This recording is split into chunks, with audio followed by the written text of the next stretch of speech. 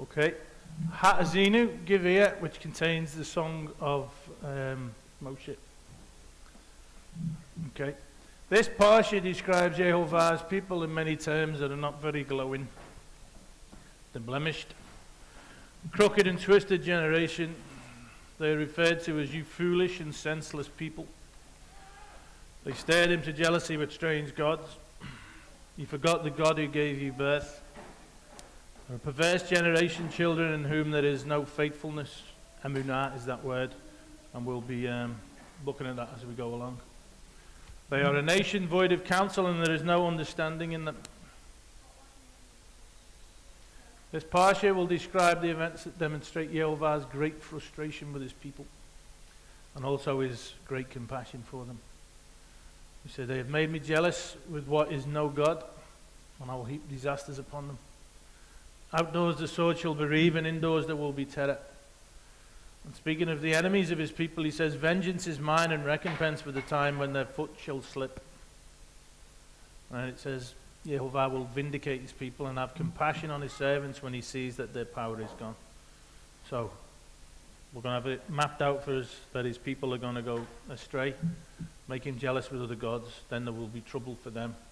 And then those people that he uses as instruments of his judgment, the Lord will deal with them too. He avenges the blood of his children and takes vengeance on his adversaries. So, Song of Moshe gives us a good perspective on where most of those calling themselves God's people are at right now. It's interesting the way it describes the people and what they're up to. It says, "They've made me jealous with what is no God." The Lord says, what does he say? He says, "I will heap disasters upon them." We know if we look at the book of Revelation that trouble is coming, and also through the Gospels.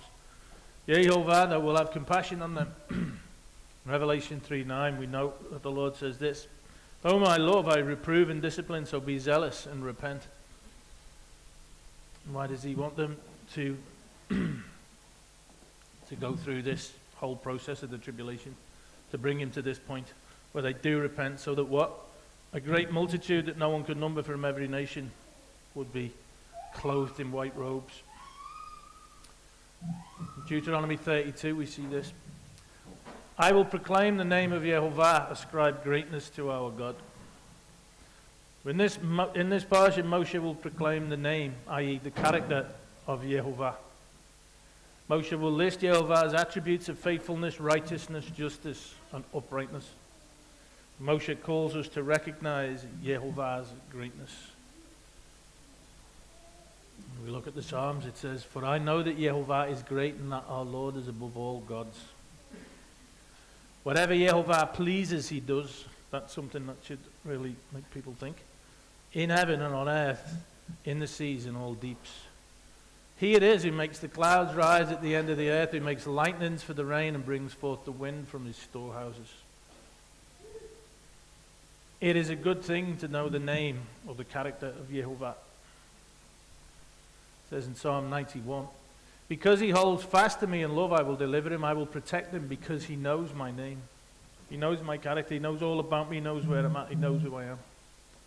"When he calls to me, I'll answer him. I will be with him in trouble. I will rescue him and honor him." Bear in mind what the Song of Moshe points towards. It points towards the people who've gone astray, just like people have gone astray today. And it talks about them receiving the judgment. "With long life I will satisfy him and show him my salvation." But here, the ones who are protected are the ones who know his name, who know exactly who he is. And if you want to know his name, turn to his word. Now, before diving straight into the song itself, let's have a quick look at some scriptures that lead us into it. Deuteronomy 31. "Yehovah said to Moshe, Behold, you're about to lie down with your fathers. Then this people will rise and whore after the foreign gods among them in the land that they are entering. And they will forsake me and break my covenant that I have made with them. Then my anger will be kindled against them in that day, and I will forsake them, and I will hide my face from them, and they will be devoured. And many evils and troubles will come upon them, so that they will say in that day, Have not these evils come upon us, because our God is not among us? And I will surely hide my face in that day because of all the evil that they have done, because they have turned to other gods." So, As we've mentioned before, this hide my face sounds like it's Yehovah repeating himself, but it isn't. There's a cycle. Element A, the people abandon their God and Yehovah, and they chase after other gods. Element B, Yehovah hides his face. Element C, the people remember their God, and they say it's because God is not with us that these things have happened. He's abandoned us. That's what's going on. That's why it's happening. But Yehovah continues to hide his face. So why does Yehovah continue to hide his face? Because the people only went back to element B. They only went back to this, where they recognize that he's hiding his face. Okay, they didn't look to element A and the reason why Yehovah hid his face. This was not repentance, it was a half-baked act of self-pity. That is why Yehovah continued to hide his face. Oh, where's he gone? What's he done? Failing to recognize their part in what they've done. What is described as a people who fail to see their part in all that has come upon them. They are not concerned as to how they have treated Yehovah. They're more concerned about themselves. And we see this inability to accept culpability reflected in Psalm 44. It says, "You have rejected us and disgraced us and have not gone out with our armies. You have made us turn back from the foe, and those who hate us have gotten spoil. You have made us like sheep for slaughter and have scattered us among the nations. You have sold your people for a trifle, demanding no high price for them. You have made us the taunt of our neighbors, the derision and scorn of those around us. You've made us a byword among the nations, a laughing stock." The shaking of the head is actually what the Hebrew is suggesting, among the peoples. "All day long my disgrace is before me, and shame has covered my face. The sound of the taunter and reviler, the sight of the enemy and the avenger. All this has come upon us," and then they say this, "though we had not forgotten you, and we have not been false to your covenant." So Yehovah promises Israel blessings for obedience, and in his word he clearly outlines the curses that will come upon his people if they walk in disobedience. The cry of "we have done no wrong" is at its very best short-sighted. It says, "Our heart has not turned back, nor have our steps departed from your way. Yet you have broken us in the place of jackals and covered us with the shadow of death. If we had forgotten the name of our God or spread out our hands to a foreign god, would not he discover this, for he knows the secrets of the heart?" It reminds me when I read this of so many people that you'll speak to who completely and utterly fail to recognize that the way they treat Yehovah is wrong. And they're just like, "No, I'm perfect, everything's cool." So here we have the plea of innocence mixed with the description of the curses that Yehovah has promised for disobedience. So many people fail to see that they walk in error. It says in Hebrews 3, "Exhort one another every day as long as it's called today, that none of you may be hardened by the deceitfulness of sin. Yet for your sake we are killed all the day long and we're regarded as sheep to be slaughtered." And verse 22 is quoted in Romans 8:36-39, which outlines that for those of us who return to Yehovah, nothing, including persecution, shall separate us from the love of Christ.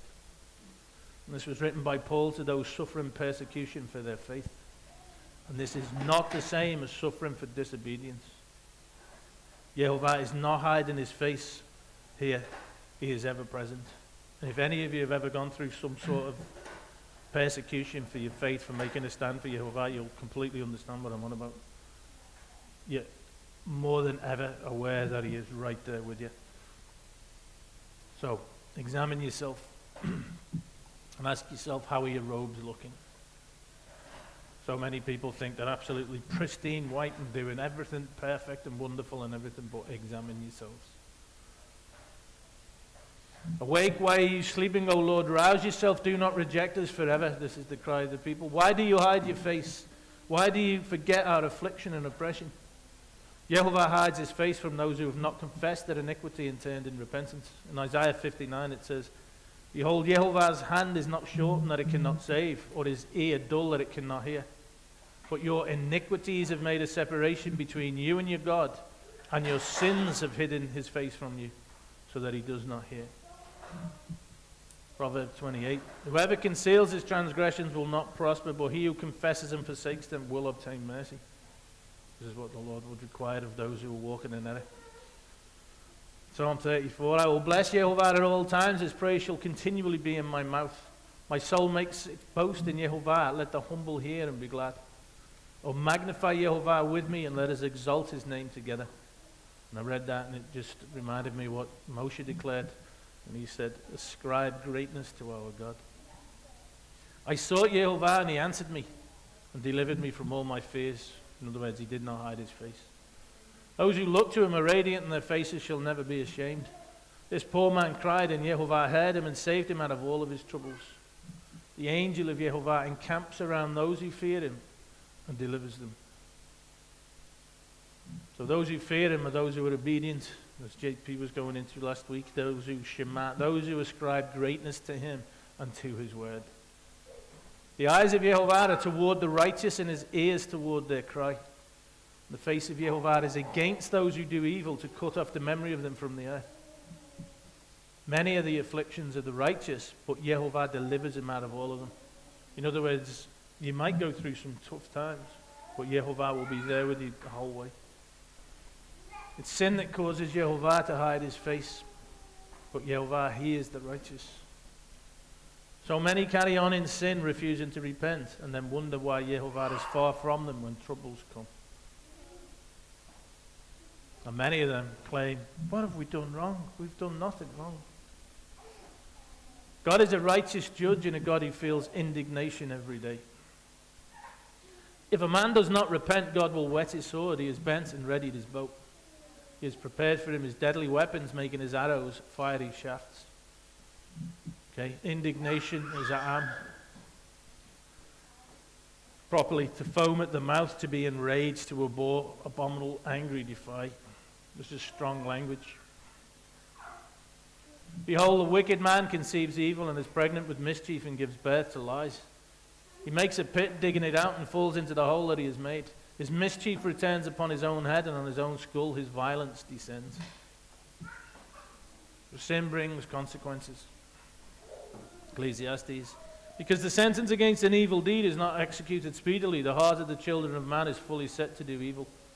Now a sinner does evil 100 times and prolongs his life, yet I know that it will be well with who? With those who fear God, because they fear before him. So there's so many people who walk in error and think everything's fine, and oh, it's all going on well. Oh, I'm doing really good. But there are consequences for sin that are not always immediate. He makes a pit, digging it out, and falls into the hole that he has made. There's many people who call themselves his people, who walk in sin, who walk in error, who think they're doing really well, really fantastic, who would claim, oh, I'm not doing anything wrong. And trouble will come, and they will cry out too, and they will say, what have we done? What have we done? This tribulation will come. Those calling themselves God's people will cry out and wonder why Yehovah hides his face. Many of them will claim that they are without fault, and they will cry out, awake, why are you sleeping, O Lord? So ask yourself, where are you to be found? You personally, yourself. Are you to be found amongst the righteous? Or amongst those trying to convince themselves and everybody else that they are righteous while walking with sin in their lives? Ask yourself, how are your robes looking? Psalm 50. Offer to God a sacrifice of thanksgiving and perform your vows to the Most High. Call upon me in the day of trouble, and I will deliver you, and you shall glorify me. Throughout this parsha, you can see scriptures that tell us exactly who it is that Yehovah responds to, exactly who it is who he's with. But to the wicked, God says, what right have you to recite my statute, to take my covenant on your lips?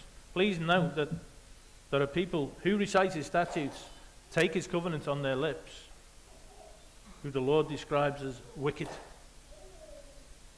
You hate discipline and you cast my words behind you. These are people, again, like I point out, who recite his statutes and take his covenant on their lips. Yet when it suits them, they cast his words away. For those who think to appease Yehovah, by the way, by holding on to sin, it won't work. It just will not work. For all those who like to recite his statutes, but yet cast his words behind them, and then make some great show of, oh, we love Lord, oh, we love him and all, it just will not work. He will not be impressed. All your religious efforts will matter not a jot if you haven't surrendered totally to Yehovah, if your heart doesn't belong to him. All this, big gestures and statements matter not. What right have you to recite my statute, to take my covenant on your lips, is what Yehovah says. For those who would cast his words behind them when it suits them. Thus says Yehovah, heaven is my throne and the earth is my footstool. But this is the one to whom I will look. He who was humble and contrite in spirit and trembles at my word. He would not even dare to think to cast any of my words away. He who slaughters an ox is like one who kills a man. He who sacrifices a lamb like one who breaks a dog's neck. And I just think, he who makes these great big long posts about how much he loves the Lord and all this and all that caper, it's like one who breaks a dog's neck. It just means nothing to Yehovah if your heart is not surrendered to him. He who presents a grain offering like one who offers pig's blood. He who makes a memorial offering of frankincense like one who blesses an idol. In other words, to the Lord, it's actually quite abhorrent. These have chosen their own ways, and their soul delights in their abominations. They've gone their own way. They'll still claim to be his, and they'll still claim when trouble comes to have done absolutely nothing wrong. And they'll recite his statutes, and they'll talk about his covenant. It'll be on their lips. I also will choose harsh treatment for them and bring their fears upon them, because when I called, no one answered. When I spoke, they did not listen. They would not shema. But they did what was evil in my eyes and chose that in which I did not delight. Hear the word of Yehovah, you who tremble at his word. Your brothers who hate you and cast you out for my name's sake have said, let Yehovah be glorified, that we may see you joy. But it is they who will be put to shame. So he says, I will choose harsh treatment for them, and I'll bring their fears upon them. And from the Song of Moshe we'll read this. I will heap disasters upon them, and I will spend my arrows upon them. They shall be wasted with hunger and devoured by plague and poisonous pestilence. I'll send the teeth of beasts against them with the venom of things that crawl in the dust. Outdoors the sword shall bereave, and indoors terror. For young man and woman alike, the nursing child with the man of grey hairs. For everybody. Deuteronomy 31. Therefore write this song and teach it to the people of Israel. Put it in their mouths that this song may be a witness for me against the people of Israel. So all these things that we read in this song, the Lord's got a purpose for. And the function of a witness is not just to convict one party, but also to vindicate another. While the Song of Moshe determines the guilt of the children of Israel, it also testifies to the justice and the faithfulness of Yehovah. Deuteronomy 31. For when I have brought them into the land flowing with milk and honey, which I swore to give to their fathers, and they have eaten and are full and grown fat, they will turn to other gods and serve them and despise me. They will hate me, and they will break my covenant. So, the Lord's taken this people. He's promised them a land, and he's given them this land. And what do? They go in, they're blessed, everything's cool, oh, this is brilliant. And they forget him. It says they despise him. They're doing well, they've grown fat, but yet they turn to other gods. So, danger. When everything is going well and there is abundance, there is danger, it would appear, for those calling themselves his people. As they will eat, grow fat, and forget Yehovah and turn to other gods. And we see this in Deuteronomy 8 as well. When you have eaten and are full, then you shall bless Yehovah your Elohim for the good land which he has given you. So when I have blessed you and I've given you all these things, make sure to do this. Beware that you do not forget Yehovah, your Elohim. So Yehovah will bless them, and despite the warning he has given them, they will repay him by forgetting him when everything is going well. And it's not just in the hard times that reveal what's in our hearts, is it? Now in Parsha Kitavo, we see what is commanded when bringing the first fruits to Yehovah. A declaration was to be made that showed that the one bringing the offering understood that it was due to Yehovah that he had prospered. The worshipper would recite a liturgy that contained a potted history of how he came to be stood before the priest with his offering. Okay, so this man's coming before the Lord with his offering. And with the feast coming up, it is a good time for us to consider how we got to be where we're at too. All the things that have gone before us that have brought us to the place that we're at. And Deuteronomy 26 says this, then you shall make response before Yehovah your God. So this is what the person bringing the offering was to say. A Syrian ready to perish was my father, and he went down into Egypt and sojourned there with a few, and became there a nation great mighty and populous. Now, as we go on, I want people to start to appreciate that what he's going to recite, it's actually our history too, because we actually belong to the nation of Israel. And the Egyptians treated us harshly and humiliated us and laid on us hard labor. Then we cried to Yehovah, the God of our fathers, and Yehovah heard our voice and saw our affliction, our toil, and our oppression. And Yehovah brought us out of Egypt with a mighty hand and an outstretched arm, with great deeds of terror, with signs and with wonders. Please remember that all the things that was promised to this guy is the things that are promised to us. We can identify with this person. We were also once slaves that were rescued by an outstretched arm, and in each of our lives he has wrought many wonderful deeds. Would you agree? We see that we've been rescued. Romans 6 outlines it. Thanks be to God that you who were once slaves of sin have become obedient from the heart to the standard of teaching to which you were committed. And having been set free from sin, have become slaves of righteousness. For when you were slaves of sin, you were free in regard to righteousness. But what fruit were you getting at that time from the things of which you are now ashamed? For the end of those things is death.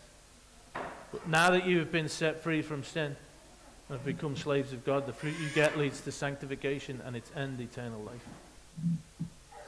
Yehovah has rescued you, and you are part of his kingdom. These are things that you should recognize. And this spotted history culminates in the following verses. It says, and he brought us into this place and gave us this land, the land flowing with milk and honey, a brilliant place. He's really looked after. He's blessed us incredibly. And behold, now I bring the first of the fruit of the ground, which you, O Yehovah, have given me. All this good stuff, it's thanks to you that I have it. And you shall set it down before Yehovah your God and worship before Yehovah your God. So here he is, the man who's bringing his offering, recognizing that all these good things come from Yehovah. It says, and you shall rejoice in all the good that Yehovah your God has given to you and your house, the Levite, the sojourner who is among you. So the command is to rejoice. The Living Waters commentary says this, in doing this ritual, the Israelite declares that he is not ungrateful. He is recognizing not only where he has come from, but also the Almighty, that the Almighty who has consistently guided him. Despite all odds, because of the Almighty's kindness and graciousness, the Israelites were able to come in and possess the land. And as a conclusion to this process, they're commanded to rejoice. Gratitude leads to joy. And when one sees the physical fruit of one's labor, and appreciation of Yehovah, Elohim of our fathers, must be part of the experience. If not, then one has failed to see Yehovah's enabling role in all of man's accomplishments. And you shall rejoice in all the good that Yehovah your God has given to you, and you and your house, and the Levite and the sojourner who is among you. Okay, what was the thing in the Song of Moshe that the people are accused of doing? They're accused of going after other gods. When did they do this? When everything is going well, and they forget their God. Why do they forget their God? Because they didn't do what he said. To come before him and recognize his hand in all the things that he has given them. But if we go focus on all that Yehovah has done for us, it does begin, obviously, with remembering that he's rescued us.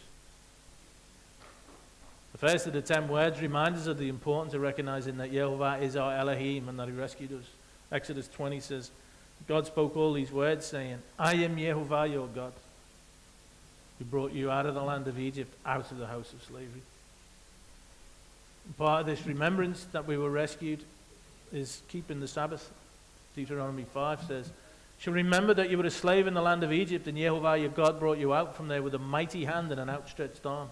Therefore Yehovah your God commanded you to keep the Sabbath day. So we remember Yehovah as our rescuer, and we rejoice in all the good things that he has blessed us with. Because we don't want to forget about him, do we? And we give thanks. In fact, we give thanks in all circumstances, for this is the will of God in Yeshua HaMashiach for you. Now in Parsha Ki Tavo, the one bringing the offering also recites a second liturgy in which he states this. I have not transgressed any of your commandments, nor have I forgotten. And in the English it says, nor have I forgotten them. That is not actually there. In the verse 13, the Hebrew literally says, I have not forgotten, period. What was the claim against the people in the Song of Moshe? It actually says, what you forgot the God who gave you birth. Now, The guy says, I have not forgot. And that's interesting because we connect it with what we read in Deuteronomy 8. When it said, you've come in, you've eaten full, you shall bless Jehovah your Elohim for the good land which he has given you. Beware that you do not forget your Elohim. So this guy brings his offer and he thanks the Lord for it. And in doing all this, he does exactly what the Lord tells him to do. He remembers Jehovah. He declares then, I have not forgot. Our tendency to forget seems to be an occupational hazard of receiving his blessings. But Psalm 50 says this, mark this then you forget God, lest I tear you apart and there be none to deliver. The one who offers thanksgiving as a sacrifice glorifies me. To the one who orders his way rightly, I will show the salvation of God. Again, throughout this parsha, we'll see the people that Jehovah responds to and those that he doesn't. And from the Song of Moshe, Jeshurun grew fat and kicked. You grew fat, stout, and sleek. Okay, just as we read, go into the land, all these things that you're given. But then what did he do? Then he forsook God who made him and scoffed at the rock of his salvation. You were unmindful of the rock that bore you, and what did you do? You forgot the God who gave you birth.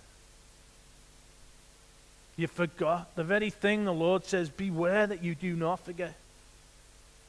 And how are they to remember? By recognizing Jehovah's hand in all the good that he's given them in their lives. But what do people do when things are going great and going well? Oh no, I'm not going to remember the Lord. I'm not going to honor him in these things. You grew fat, stout, and sleek. And this puts me in mind of Revelation 3. I know your works, you're neither hot nor cold. Would that you were either hot or cold. But because you were lukewarm and neither hot nor cold, I'll spit you out of my mouth. You say, I am rich, I have prospered. You're doing really great and all that, but look at the state of you spiritually. And you say, I need nothing, not realizing that you were wretched, pitiful, poor, blind, and naked. Again, pointing to a bunch of people who think they're doing great. Oh, everything's good. I am rich, I have prospered, I need nothing. And the charge from the song was, then he forsook God who made him, like so many do. And go after a crazy God of their own imagining, because they forget the name of Jehovah. Those calling themselves Jehovah's people are just behaving as they always do. Deuteronomy 31, as we read, brought them into the land flowing with milk and honey, I swore to give their fathers. They've eaten, they've grown fat, and then they turn to other gods and serve them and despise me and break my covenant. Things go well, they forget their God, they go after other gods. We're commanded to remember our Elohim and rejoice for all that he has done for us. This is a commandment. You're not to forget your Elohim. Yet so many do. It's even in the Song of Moshe, telling us that's exactly what happens. You shall rejoice. And this begins with acknowledging that you've been rescued, that you have life. So many people forget this, don't they? Truly, truly, I say to you, whoever hears my word and believes, and we're going to look at that statement, that word, him who sent me has eternal life. He does not come into judgment, but has passed from death to life. Please accept that we are never without reason to give thanks to Jehovah. Never. Just that statement alone.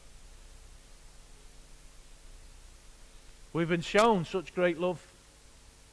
God being rich in mercy because of the great love with which he loved us. Even when we were dead in our trespasses, made us alive together with Christ. By grace you've been saved, and raised us up with him and seated us with him in the heavenly places in Yeshua HaMashiach, so that in the coming ages he might show the immeasurable riches of his grace in kindness towards us in Yeshua HaMashiach. And for those with needs, remember this. Rejoice in the Lord always. Again, I say rejoice. Let your reasonableness be known to everybody. The Lord is at hand. Don't be anxious about anything, but in everything by prayer and supplication with thanksgiving, let your requests be made known to God. So many people lack that element, don't they? That thanksgiving, despite all of God's great goodness. Those who have gratitude are those who do not forget their God. Let the peace of Christ rule in your hearts, to which indeed you were called in one body, and be thankful. So in one body, we belong one to another. We are no longer just individuals, we are part of Jehovah's holy nation. And often we fail to see ourselves as belonging to Yehovah's nation. We fail to identify with its history. You see the scriptures telling stories about people who lived a long time ago rather than giving us an account of our forefathers. And when we read about the nation of Israel and we see it in the Song of Moshe, we fail to recognize, wow, who's this talking about? Us. Being an Israelite. The individual bringing his offering begins to recite the history. He acknowledges himself as part of the whole of Israel. And only after he's completed the historical review does he move back to the singular in verse 10. So, he says, I declare, they mistreated us, afflicted us, and laid the bondage on us. So this is like he's recognizing himself as a part of a group. And then he says, I have brought the first fruits given to me, back to him being a person on his own. I've brought these because I recognize I'm a part of this whole group. I'm a part of the whole thing that you've done, Yehovah. And then rejoicing, which is done collectively. When we accept the redemption that is available to us individually through Yeshua the Messiah, then we become a part of the community of Israel, whose Elohim is the same as the Elohim of Abraham, Yitzhak, and Yaakov. Galatians 3, if you're Christ, then you're Abraham's seed heirs according to the promise. So all this stuff that this little farmer guy is supposed to speak about, this is what happened, and he rescued us and he did all this. This is our history too. Ephesians 2. Remember that you were at that time separated from Christ, alienated from the commonwealth of Israel, and strangers to covenants of promise, having no hope and without God in the world. But you're not now. You're a part of it. This is about you. This song is all about you. It's all about us. Our salvation in Yeshua is personal, and there are certain blessings and curses that apply individually. However, Israel is a body of Messiah made up of individuals. It is possible when the nation is disciplined for righteous individuals to be affected right along with the wicked. And the cumulative effect of individuals being disobedient puts the entire nation at risk. The Song of Moshe will outline some terrible woes that will come upon the people. And it's worth noting what Moshe has already stated with regards to the curses and failing to be thankful for all that Yehovah has done for us. So these curses that are going to come. What did we read? You shall rejoice in all the good that Yehovah your God has given you. So we are to be thankful for all that he has done for us. This, of course, is related to the bringing of the tithe and the first fruits. Because this is all part of recognizing that it is Yehovah who watches over you and protects you and provides for you. In doing this, we acknowledge that Yehovah is our provider. We bring our tithes and first fruits, and with thanksgiving we rejoice before our Elohim with those we share the blessings with. What does it mean to rejoice? And the word there is samach. The word rejoice, samach, appears again as a command when we come across the construction of the altar on Mount Ebal. So you'll build with whole stones the altar of Yehovah your Elohim and offer burnt offerings on it to Yehovah your Elohim. Shall offer peace offerings and shall eat there and rejoice. The word is samach again. The thing that we're commanded to do before Yehovah your Elohim. You shall write very plainly on the stones all the words of this Torah. So again, we see here, rejoicing is linked with bringing offerings before Yehovah. We find the same Hebrew word for rejoice, samach, here translated as joy, later in Deuteronomy in the midst of the curses. I think this is fascinating. Because you did not serve Yehovah, your Elohim, with joy, the word samach again, with rejoicing. Because you didn't do that thing that he asked you to do. And gladness of heart for the abundance of everything, for all the goodness that he's offered you and give you and provided for you. Because you refuse to do that. Therefore you shall serve your enemies, whom Yehovah will send against you in hunger, in thirst, in nakedness, and in need of everything. So you had everything, but then you're going to need everything. Why? Because you failed to serve him with joy. You failed in this regard. You weren't grateful for the abundance of everything, and you did not serve Yehovah with joy, with rejoicing. I want you to ask yourself, how are your robes looking? For all those who think they're doing brilliant.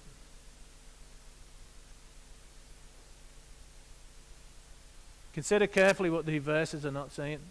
They're not saying that these curses will come upon the Israelites for not serving him, or not even for not keeping his commandments. Rather, they will come upon Israel for not serving him with joy, for not rejoicing, samak, and gladness of heart for the abundance of everything. Which, as we've seen, is related to coming before him with your tithes and offerings, recognizing that it's him who provides for you, recognizing that it's him who rescued you, recognizing that it's him who watches over you. There is a connection between rejoicing for the abundance of everything and recognizing with tithes and offerings that it is Yehovah who is the provider. Would you forget Yehovah? Deuteronomy 28:47-48 says that if there is not joy or rejoicing in your service, you'll end up serving your enemies in hunger, thirst, and in nakedness. It says you will be cursed. But let all who take refuge in you rejoice, samak. Let them ever sing for joy, and spread your protection over them, that those who love your name may exalt in you. Those who know exactly who you are. Again, we see who it is that the Lord responds to. For you bless the righteous, O Yehovah, you cover him with favor as with a shield. Rejoicing before Yehovah and acknowledging him with your tithes and offering is not a financial consideration, by the way. Oh, can I afford to? Can I not? Oh, hang on a minute. And if I do this and that, and oh, can I? Oh, it's going to be a bit tight. It is not a financial consideration.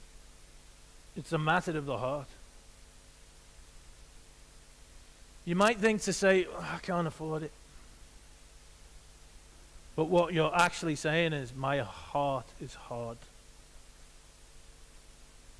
And I will fail to rejoice before the Lord as he's asked me to. And you know what? So many are saying exactly that. My heart is hard. So many people. You'd be surprised. How sad. Man is required to recognize the Almighty in all his endeavors. So what happens when we fail to recognize Yehovah as the one to whom all thanks belongs? What happens when we fail to see ourselves as stewards of that which he has been gracious enough to bless us with?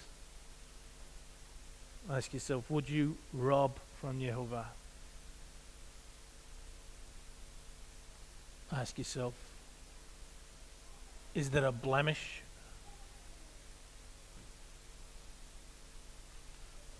Will man rob God, yet you are robbing me? But you say, how have we robbed you? In your tithes and contributions. This is not a new thing. This has always been a problem with his people. As we can see, his people go through troubles and they're given over to their enemies, and the Lord says this is exactly part of your problem, because you did not serve me in the way I asked you to. You are cursed with a curse, for you were robbing me, the whole nation of you. How sad. Not a new thing. And they probably had all their reasons. Oh, I'm not sure it's actually, in the scriptures, and maybe it's this, that, and the other. Or maybe, oh, well, yeah, but that was for then and not for now. And I'm not a farmer, I'm not actually, whatever. Always a problem. And always the same consequences, because sin has consequences. Sometimes they're not immediate, but sin always has consequences. Bring the full tithe into the storehouse, that there may be food in my house, and thereby put me to the test, says Yehovah Zevaot. For I will not open the windows of heaven for you and pour down for you a blessing until there is no more need. Because you did not serve Yehovah your Elohim with joy, with rejoicing, samak, and gladness of heart for the abundance of everything. What did he promise? Curses. All the things that we read about in the Song of Moses. It never goes well when we fail to recognize that it is Yehovah who provides for us, who gives us increase. Jeremiah 5. They do not say in their hearts, let us fear Yehovah our God, who gives the rain in its season, the autumn rain and the spring rain, and keeps for us the weeks appointed for the harvest. They fail to recognize that it's him who actually provides. Your iniquities have turned these away, and your sins have kept good from you. So, how did the song go? Talks about a people who are blemished, crooked and twisted, foolish and senseless people, children in whom there is no faithfulness. It says there is no understanding in them. They don't recognize that it's Yehovah who brings the rain, who makes things flourish and prosper. Scripture says, rejoice always, pray without ceasing. Give thanks in all circumstances, for this is the will of Yeshua HaMashiach for you. Do not quench the Spirit. So rejoice always, give thanks. And this is what being blessed is all about. Recognizing the abundance of what Yehovah has done for you and responding with gratitude. You want to know what it's like to be truly blessed? Respond to all that Yehovah has done for you with gratitude. You might not have much, but you have something incredible. Every single one of you. You're a God who loved you so much that he came and he died for you that you might have life. A God who promises to watch over you like a shepherd that watches over sheep.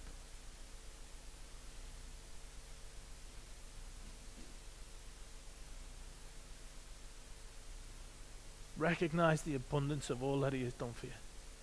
With gratitude in your heart. Scripture says, though, there is no understanding in them. May my meditation be pleasing to him. For I will rejoice, Shemach, in Yehovah. Deuteronomy 31 says, and when many evils and troubles have come upon them, this song shall confront them as a witness, for it will be unforgotten in the mouths of their offspring. For I know what they are inclined to do, even today before I've brought them into the land that I swore to give them. So Moshe wrote the song the same day and taught it to the people of Israel. And the truths embodied in the song of Moshe will rise to the surface during troubled times, when many evils and troubles have come upon them.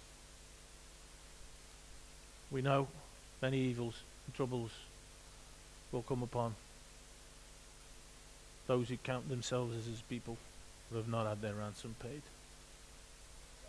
And it's not just the song of Moshe that is a witness against the people. Deuteronomy 4, when your father, children, and children's children grown old in the land, if you act corruptly by making a carved image in the form of anything and by doing what is evil in the sight of Yehovah your God so as to provoke him to anger, I call heaven and earth to witness against you today that you will soon utterly perish from the land you're going over the Jordan to possess. You will not live long in it, but you will be utterly destroyed. And Yehovah will scatter you among the peoples, and you will be left few in number among the nations where Yehovah will drive you. And there you will serve gods of wood and stone, the work of human hands that neither see nor hear nor eat nor smell, things that are completely useless. But from there you will seek Yehovah your God, and you will find him if you search after him with all your heart and with all your soul. When you are in tribulation and all these things come upon you in the latter days, you will return to Yehovah your God and you will obey his voice. When all these troubles come upon you, the words of the song of Moshe will make so much sense to you. For Yehovah your God is a merciful God. He will not leave you nor destroy you or forget the covenant with your fathers that he swore to them. So when you're in tribulation, all these things come upon you. In the latter days, you will return to Yehovah your God and shema his voice. In the latter days, the tribulation will bring people to repentance. Gold tried in the fire. They will shema his voice. And I believe that they will remember the warnings and they will turn to Yehovah. And they will recognize themselves. They will see themselves in his writings, in his word.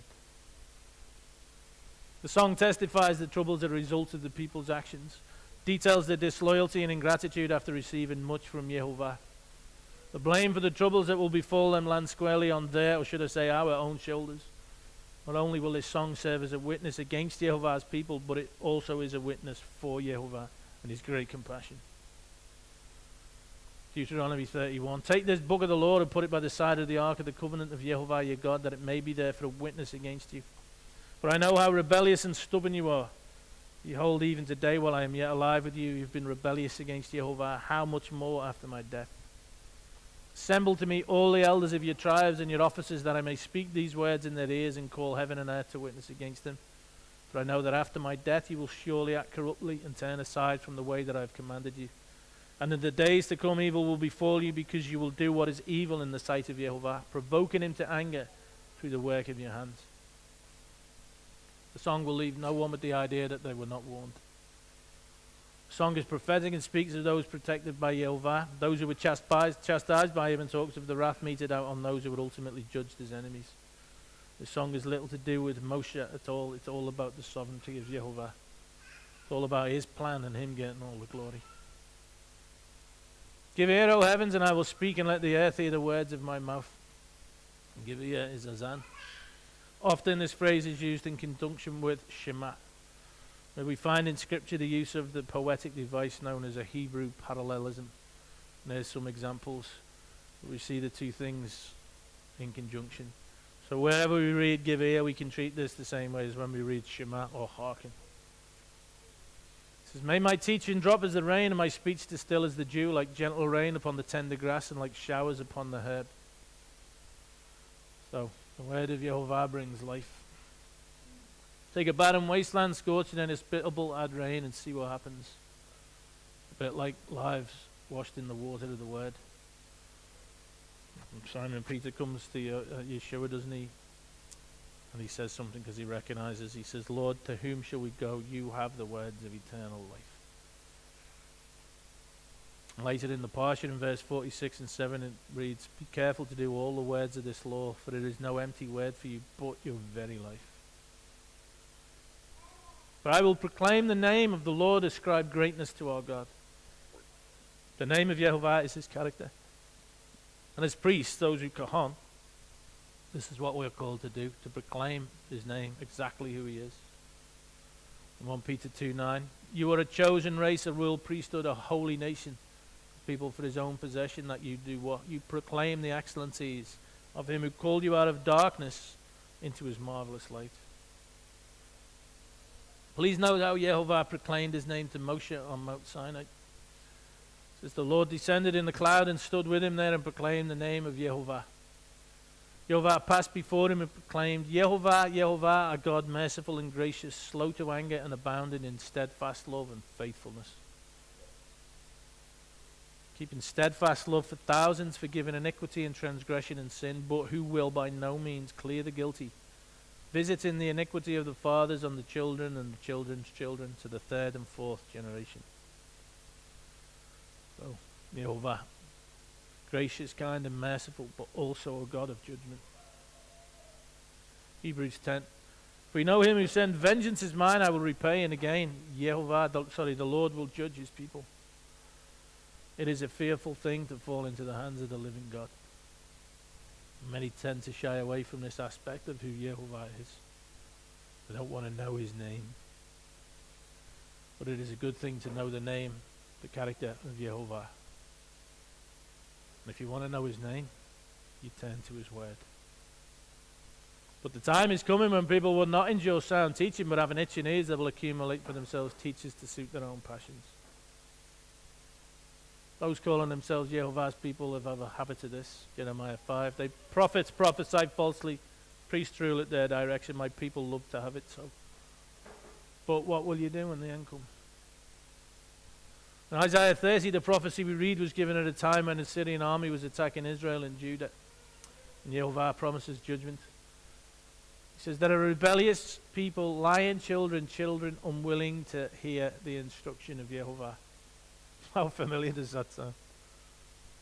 You say to the seas, do not see, and to the prophets, do not prophesy to us what is right. Speak to us smooth things. Tickle our ears.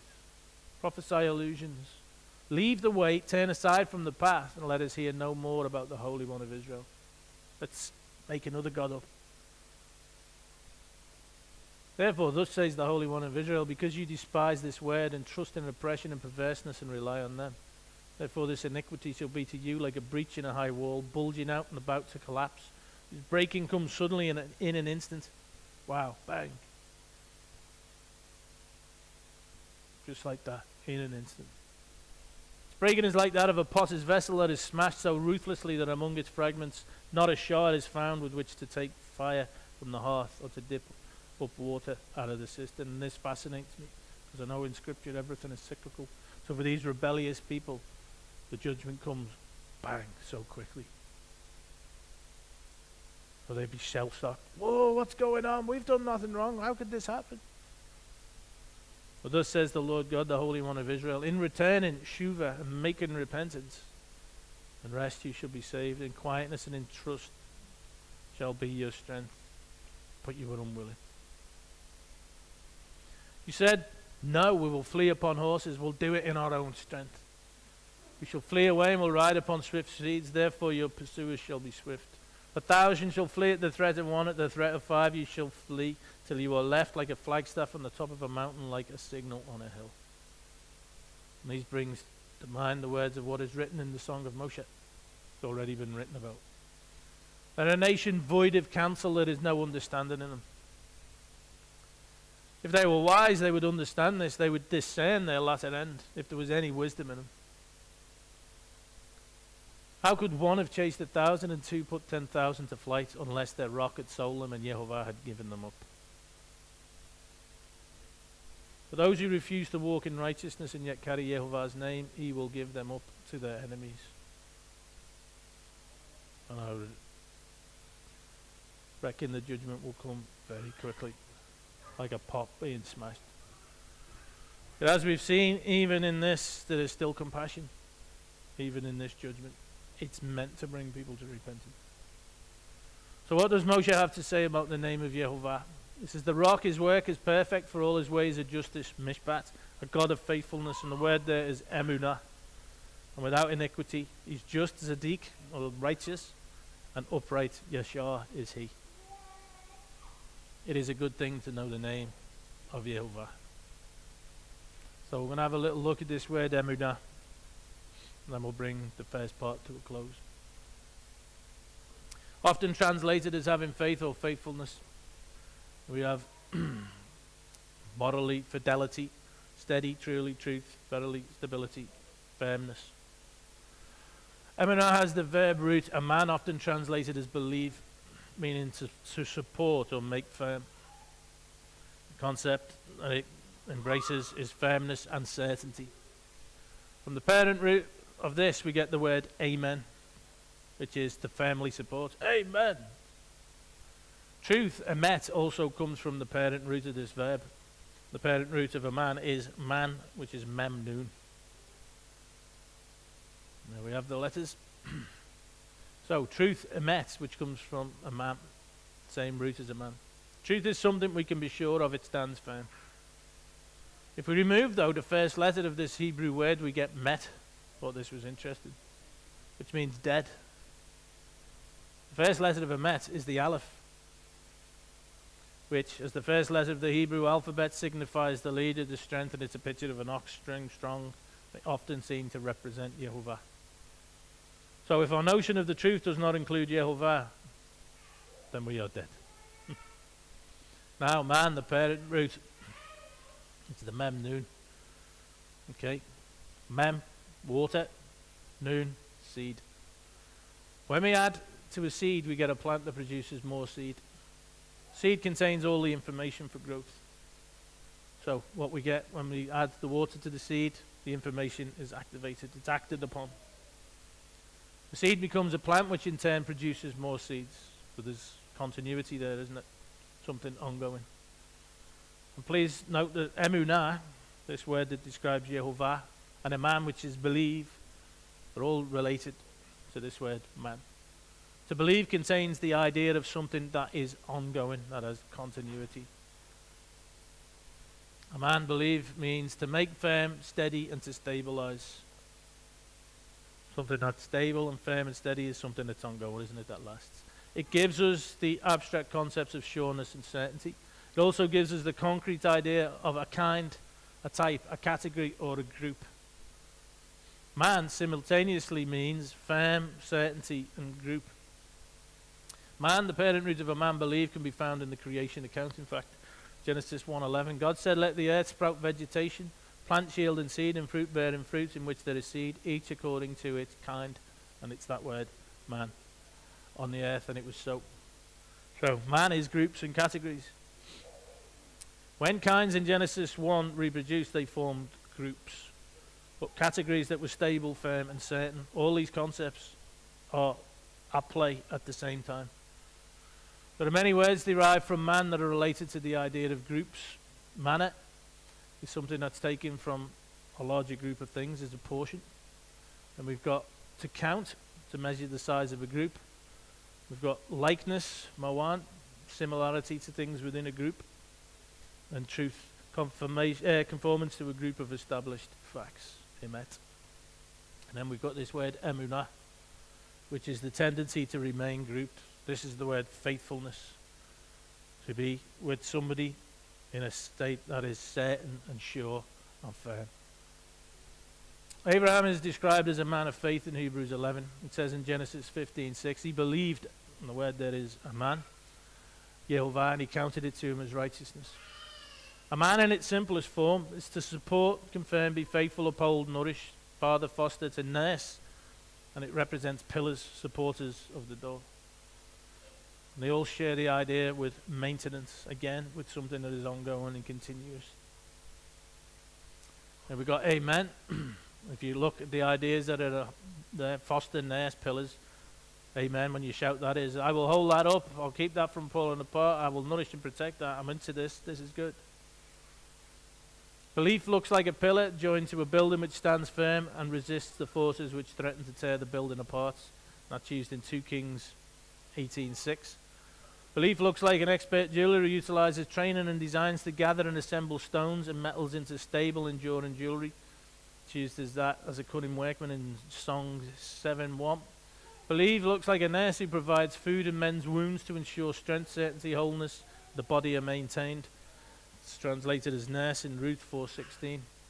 And believe looks like an apple seed that when it's watered sprouts, matures into a tree and produces more seeds, continuing the life of the tree, something that is ongoing. Now Abraham believed Jehovah's promises and had a persistent commitment to Jehovah, which showed in his faithful life. He waited 25 years for a son and offered him back to Jehovah when he was asked. Even through trials, he remained firm. He was unwilling to break his ongoing relationship with Jehovah, but he remained grouped with him. He was steadfast. And this is something I was talking with JP about the other day. Abraham didn't have a Bible, yet he believed. His faith wasn't something that could be measured in terms of how many ticks he got on the list.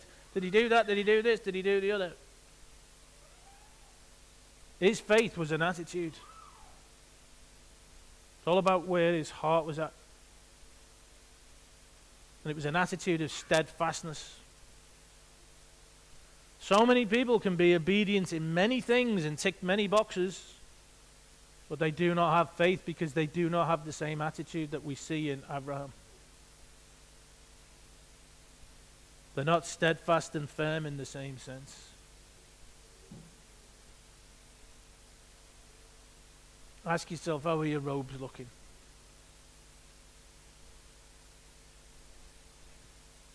Might have ticked loads of boxes.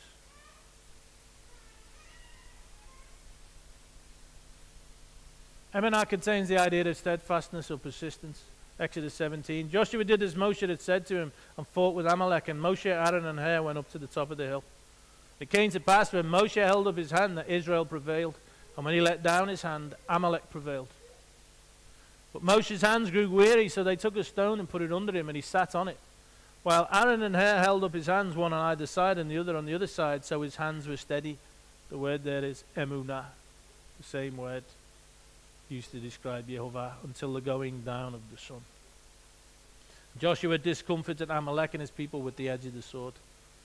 Actually, it doesn't say the edge of the sword. The word pay is used, and it actually says Joshua discomfited Amalek and his people with the sword of his mouth, which is fascinating because it's a prophetic picture of Yeshua. Revelation 19, out of his mouth goes a sharp sword, that with it he should smite the nations and rule them with a rod of iron, and he treads the winepress of the fierceness and the wrath of Almighty God. So, Moshe's hands down, defeat. Moshe's hands up, steady, emunah, victory. Here we have Moshe, who represents the Torah, which is the truth, emetz, which is related to emunah. By righteousness is an everlasting righteousness, thy Torah is the truth. So, this is Jehovah's truth, which brings life, not the truth of the godless, which is no truth, but it's death, that many people can have loads of faith in as well. We have Moshe, the truth, being held steady, emunah, and that brings victory. where Emunah speaks of certainty and firmness, of steadfastness and faithfulness, that which can be relied upon, faithfulness. So Yehovah is a God of faithfulness. He's Emunah. We can rely on Yehovah. He is certain. He stands firm. Emunah in the LXX, the Septuagint, is the Greek 4103. Pistos, often translated as trustworthy, related to the word believe. Whoever believes, and it's a related word, in the Son has eternal life. So, this is the belief from the Hebraic idea of what belief is. That person has eternal life. Whoever does not obey the Son does not see life, but the wrath of God remains on him. Please note that believing, having this faith and obedience are synonymous. Faith and belief that brings life, that brings victory, is holding steady to the truth, to the Torah, firmly being established in it. It is to be steadfastly obedient.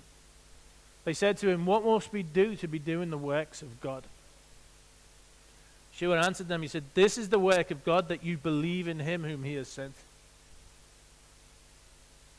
So did he mean just, oh yeah, I think he's true, yeah, I think it's true? No. To believe in the Son is to believe in the truth, by the way, because Yeshua says, I am the way, the truth, and the life. No one comes to the Father except through me. To believe is to support, to be steadfast. When we stand firm in the truth, the word, when our walk in the truth is one of certainty, not one of, oh, maybe, perhaps, oh, I'll have a think about it, but one of absolute certainty, then we have victory, because that is Emunah. Then we, like our God, are steady, we are full of faithfulness. Then we can call ourselves a people of faith. Then, only when it is a certainty, an ongoing certainty, that we will uphold the truth, that we will walk in it, that it is an ongoing thing, not a thing to be questioned and oh, maybe, perhaps, and all that. Because that's not the attitude. Then we are those who truly believe, those who have life. This is the work of God, that you believe in him whom he has sent. The one who believes in him stands firm with him, no matter what. He's grouped together in him, one body, not off doing his own thing. Works to maintain wholeness in him, is steadfastly obedient to his truth. This is what it means to believe. This is the one who has taken the words of life and acted on them like the seed that is activated by the water. When our walk in the truth is one of certainty, then, when our walk of absolute certainty, then we have victory. This is faith. This is what it is to believe. This is the attitude. This is what it means to be Emunah, to be steadfast. Ask yourself, how are your robes looking? Not about ticking boxes. This is about being completely and utterly faithful to Yehovah your God. Completely soul firm. Sure, certain, and ongoing. This is the work of God, that you believe in him whom he has sent. Faith, same word. Belief comes by hearing, and hearing by the word of God. Or rather by shemaing and shemaring the word of God. The one who shemas is the one who takes the words of life and acts on them like the seed that's activated by the water. It doesn't even question it. Is that what it says in his word? This is what I will do. It is certain that I will do this, and I will continue doing this. To shema, to wazan, to give ear, is to do the work of God. So Yehovah is the rock. His work is perfect, for all his ways are justice, mishpat. He's a God of faithfulness, emunah. without iniquity. He's just righteous. He's upright. It is a good thing to know the name or the character of Jehovah. We can rely on Jehovah. He is certain and he stands firm. Do you? Right, part 2. So, Jehovah is a God of faithfulness, without iniquity, Zadik, Yashar, and his ways are mishpat. We can rely on Jehovah. He is certain and he stands firm. We're to be like him. Colossians 1:21-23. And you who were once alienated and hostile in mind doing evil deeds, he is now reconciled in his body of flesh by his death in order to present you holy and blameless and above reproach before him. If indeed you continue in the faith, stable and steadfast, not shifting from the hope of the gospel that you heard, which has been proclaimed in all creation under heaven, and of which I, Paul, became a minister, stable and steadfast.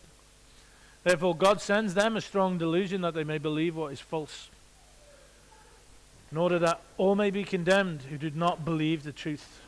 We know what it is to believe. Who had pleasure in unrighteousness. We ought also to give thanks to our God for you, brothers, beloved by the Lord, because God chose you as the first fruits to be saved through sanctification by the Spirit and belief in the truth. For this he called you through our gospel, so that you may obtain the glory of our Lord, Yeshua HaMashiach. So then, brothers, do what? Stand firm.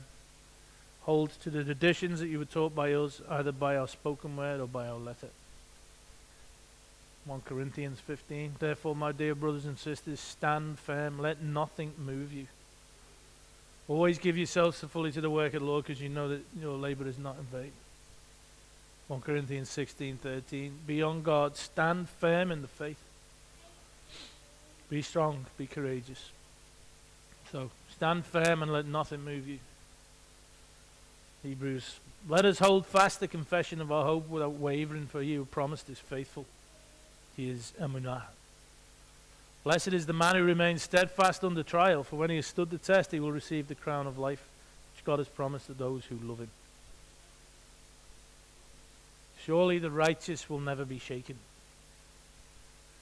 They will be remembered forever. They will have no fear of bad news. Why? Their hearts are steadfast. And there's a word there, ku. They trust in Jehovah. And that word there, as you can see, I'll put this on. Firm.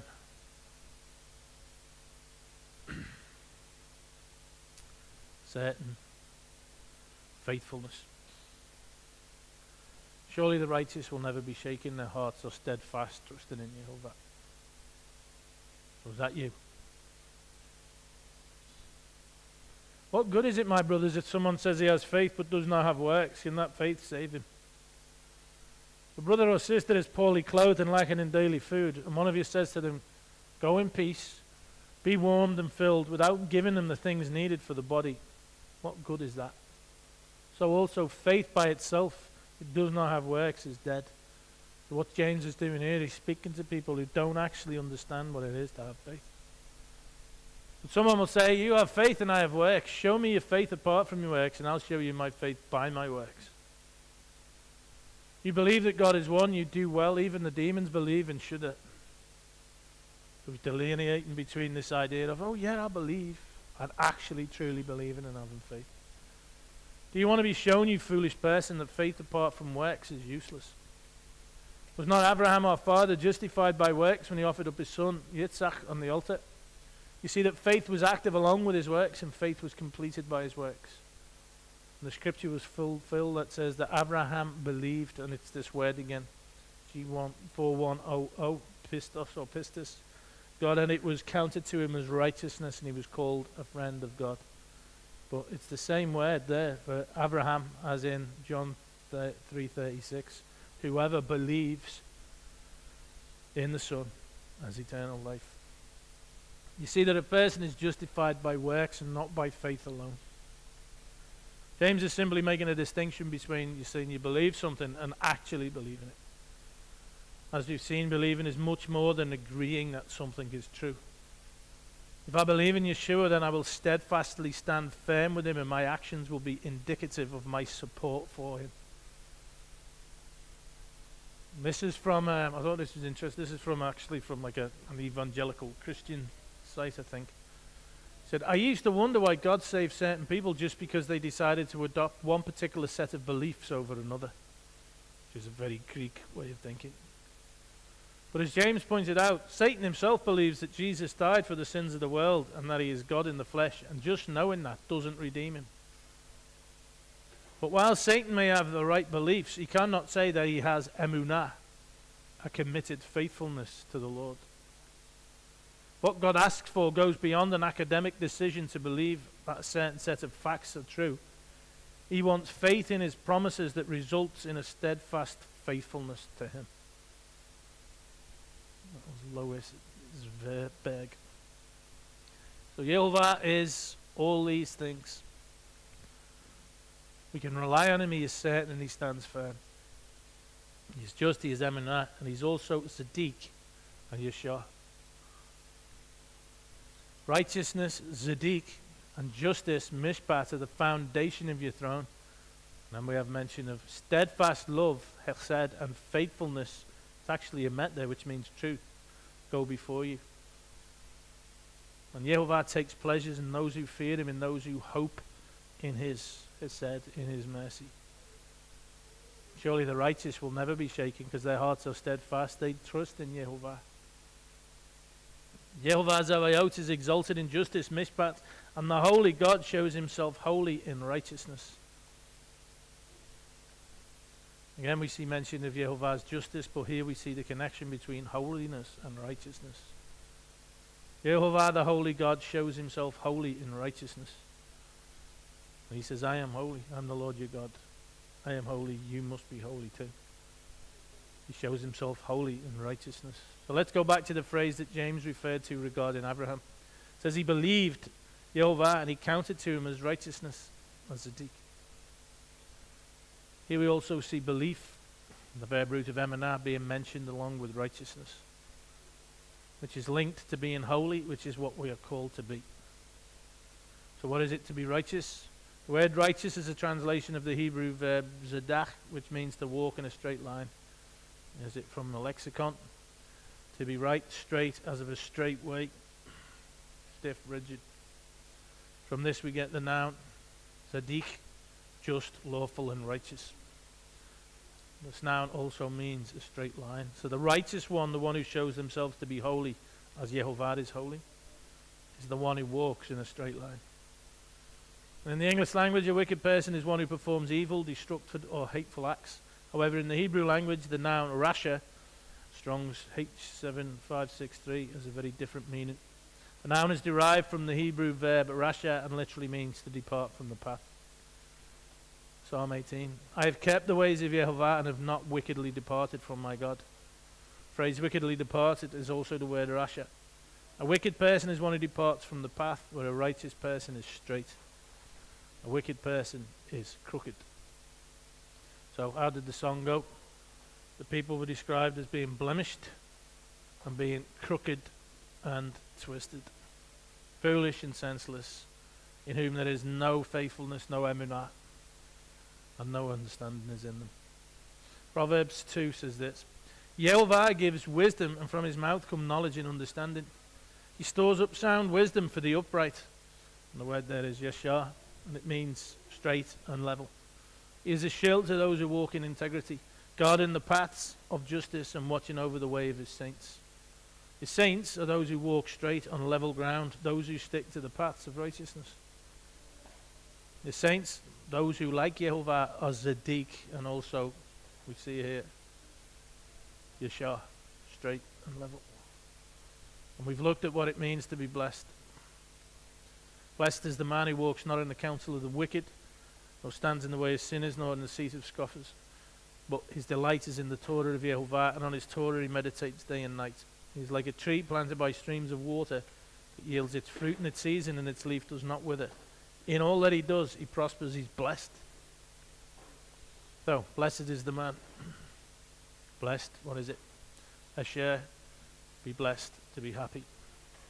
It's from the root ashur, or share, primitive root, which means to be straight and to be level. Well, blessed and happy is the one that is straight and level. Blessed and happy is the one that meditates on the Torah. The verb root of Torah, the flow, lay or throw, to point out. So blessed is the one that lets Yehovah's word point out to him the way in which he should go, the one who doesn't then deviate from the path. So to be blessed and happy is to be straight and level. Blessed is the one who is righteous. The righteous walk in Yehovah's commands, and they are steadfast, emunah. All these things are connected. To them, the paths of life are straight and level. Yehovah is Yashar, he is straight and level, and to know him and walk in his ways is to be blessed, which in the Hebrew also is straight and level. He is sure, and the righteous trust in him. David's prayer was, teach me to do your will. I delight to do your will, your Torah is within my heart. You are my God, let your good spirit lead me on level ground. And we read, didn't we, just before, the righteous will never be shaken, their hearts are steadfast, trusting in the Lord. And trust in the book of Proverbs. Trust in Yehovah with all your heart, do not lean on your own understanding, which so many people do. In all your ways acknowledge him, and he will make straight, Yashar, your paths. In other words, if you do this, you will be blessed. Let your good spirit lead me on level ground. We've suggested that if you're someone that is always facing mountains in your life, then maybe you've strayed from the path. Your life's one big drama after another big drama. You've probably strayed from the path. That's not to suggest that if you're facing a tough time that you've wandered off. Yehovah will often allow us to go through trials in order to test our faith, which is different from living a life that is just one drama after another, an ongoing cycle of chaos. Just like it's different when you rebel and Yehovah turns his face from you, to when you face persecution for standing for him. James 1. Count it all joy, my brothers, when you meet trials of various kinds. For you know that the testing of your faith produces steadfastness. Again, this is something that we should strive for. It should be a part of who we are, just as it's a part of who Yehovah is. Let steadfastness have its full effect, that you may be perfect and complete, lacking in nothing. In this, rejoice. And again, the scriptures call us to be a people of thanksgiving. Though now, for a little while, if necessary, you've been grieved by various trials. Please note it says, if necessary. So that the tested genuineness of your faith, more precious than gold, perishes though it is tested by fire, may be found to result in praise and glory and honor at the revelation of Yeshua HaMashiach. Though now you have not seen him, you love him. Though you do not now see him, you believe in him. And it's the same word, G4101. And rejoice with joy that is inexpressible and filled with glory, obtaining the outcome of your faith, the salvation of your souls. It's the same belief that we've talked of. Same belief, whoever believes in the Son has eternal life. Same belief that speaks of firmness, of support, of steadfastness. And this is what it is that leads to life. You believe in him in this way, and you rejoice with joy that is inexpressible. If you believe in him in this way. We give thanks even in trials. Remember, in all circumstances, this is the will of God in Christ Jesus for you. James 1. Blessed is the man who remains steadfast under trial, no matter what is going on. Truly I say to you, whoever hears my word and believes, same word for believes, has eternal life. He doesn't come into judgment, but has passed from death to life. But never without reason to give thanks to Yehovah. Rejoice always, pray without ceasing, give thanks in all circumstances. For this is the will of God in Yeshua HaMashiach for you. Do not quench the spirit. Rejoice always, give thanks. It is Yehovah's will. This is what being blessed is all about. This is what so many people fail to do. Doing the will of Yehovah, doing righteousness, being upright, yashar, straight and level, is to be blessed, which is also to be straight and level. Recognize the wonder of what Yehovah has done for you and respond with gratitude. Think of how much that he has loved you. And if you truly have faith, if you stand firm in his word, if you are steadfast and walk in righteousness, then you will trust in Yehovah completely. And his promises will be so real to you that your joy will be inexpressible. But if you're somebody who just doesn't get it, who has the wrong attitude, no. Gracious is Yehovah, and righteous, our God is merciful. The psalmist says, what shall I render to Yehovah for all his benefits to me? What can I give him? He's given me so much. I will offer to you the sacrifice of thanksgiving and call on the name of Yehovah. I'll give him thanks. I'll pay my vows to Yehovah in the presence of all his people, that which I have said I would do, to completely surrender to him and to walk with him.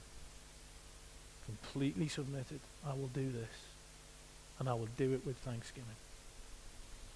May my meditation be pleasing to him, for I rejoice in Yehovah.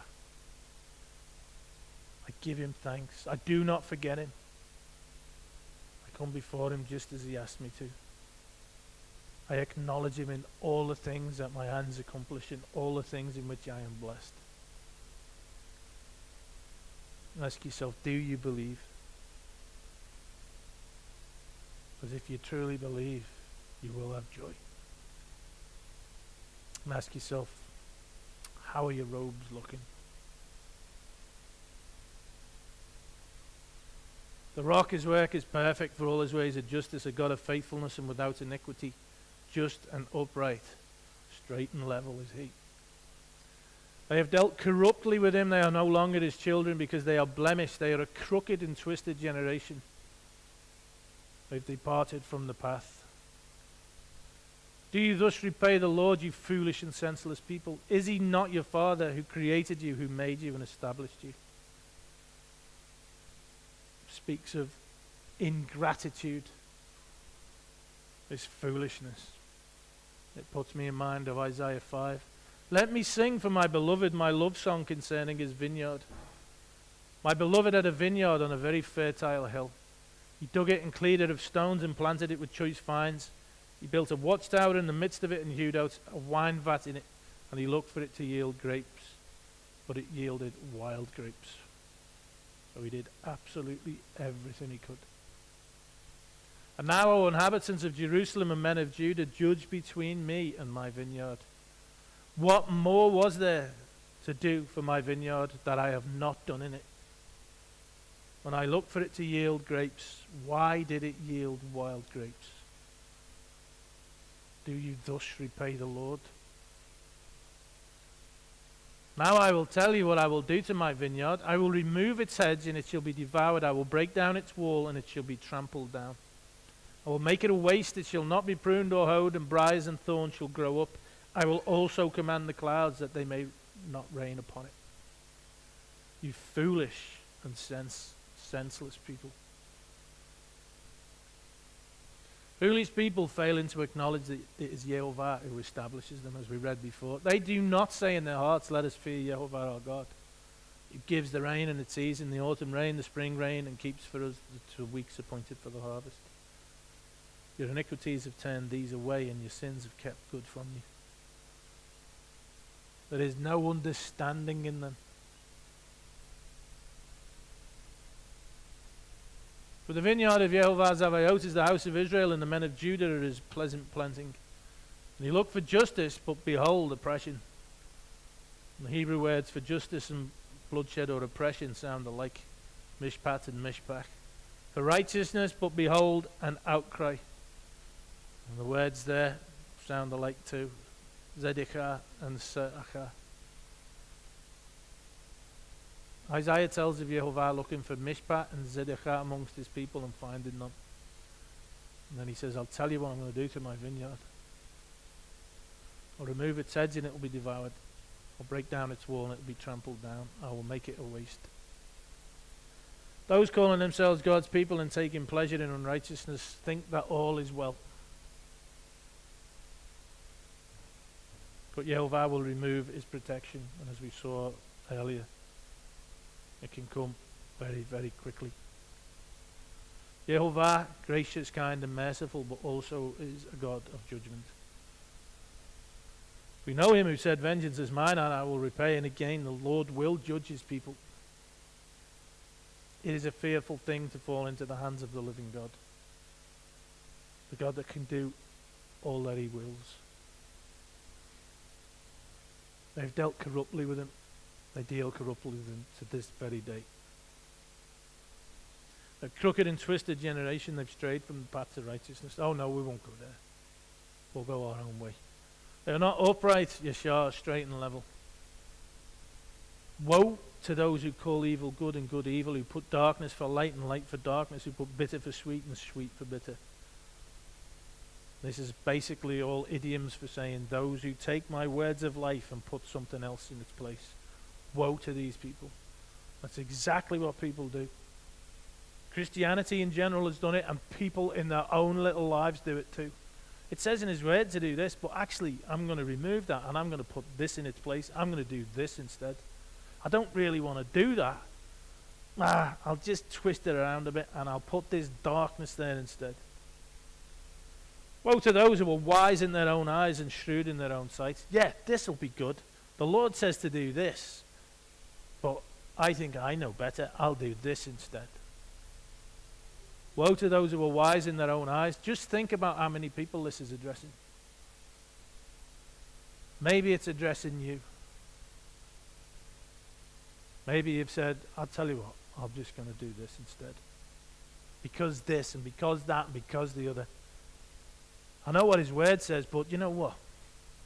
I think it makes more sense for me personally to do this instead. It's addressing all those who think to put darkness for light. That's exactly what it's doing. What did the scriptures say? Woe to those who do that. That is to choose sin. What is sin? It's a transgression of his Torah. They are wise in their own eyes. They are fools before Yehovah, though. Senseless and foolish people. They trust in themselves and they are crooked. See, surely the righteous will never be shaken. Their hearts are steadfast, trusting in Yehovah. Proverbs 3. Trust in Yehovah with all your heart. Don't lean on your own understanding. In all your ways acknowledge him, and he will make straight your paths. And what is it to be straight and to be level? It is to be blessed. But all these people who want to walk in their own wisdom, those that are crooked, those that the Lord describes as wicked, those who might recite his statutes and might take their covenant on his lips, foolish and senseless people. Yehovah is the creator of all things. By the power of his word, all things are held together. He is sovereign over all things. Job 42. I know that you can do all things, and no purpose of yours can be thwarted. But I know better, don't I? Woe to those who are wise in their own eyes, the foolish and senseless that deal corruptly with Yehovah. I know that Yehovah is great and that our Lord is above all gods. Whatever Yehovah pleases, he does in heaven and on earth, in the seas and all deeps. And yet people think, I'll do it my way. There is no understanding in them. Remember the days of old, consider the years of many generations, and ask your father, and he will show you, your elders, and they will tell you. When the Most High gave to the nations their inheritance, when he divided mankind, he fixed the borders of the peoples according to the number of the children of Israel. I think that actually in other translations talks about numbers of the sons of God, and I think it's talking about the principalities and powers that reign over certain regions of the earth. But the Lord's portion is his people. Yaakov is his allotted heritage. Now the next few verses could well have prophetic significance. It says, he found him in a desert land in the howling waste of the wilderness. He encircled him, he cared for him, and he kept him as the apple of his eye. As we know, everything is cyclical. Like an eagle that stirs up its nest, that flutters over its young, spreading out its wings, catching them, bearing them on its pinions. Jehovah alone guided him, no foreign god was with him. He made him ride high in the high places of the land, and he ate the produce of the field, and he suckled him with honey out of the rock. And the word there for rock is Selah, which we also know as the name of a place, which is also known as Petra and Bozrah. And oil out of the flinty rock. The word there for rock is different. It's the usual word for rock. And Bozrah should be a place of interest to us, because it says in Micah 2, I will surely assemble, O Yaakov, all of thee. I will surely gather the remnant of Israel. I will put them together as the sheep of Bozrah. Bozrah actually means sheepfold as well. As the flock in the midst of their fold, they shall make great noise by reason of the multitude of men. So he suckled him with honey out of the rock. Bozrah. Leads me to think of Revelation 12. The woman, which is referring to Israel, fled into the wilderness, where she is a place prepared by God in which she's to be nourished for 1260 days. And then we get the imagery of the eagle once more. The woman was given the two wings of the great eagle so that she might fly from the serpent into the wilderness to the place where she's to be nourished for a time, times, and half a time. So what we have a description of here is those who can be counted as Israel, being kept safe and being nourished.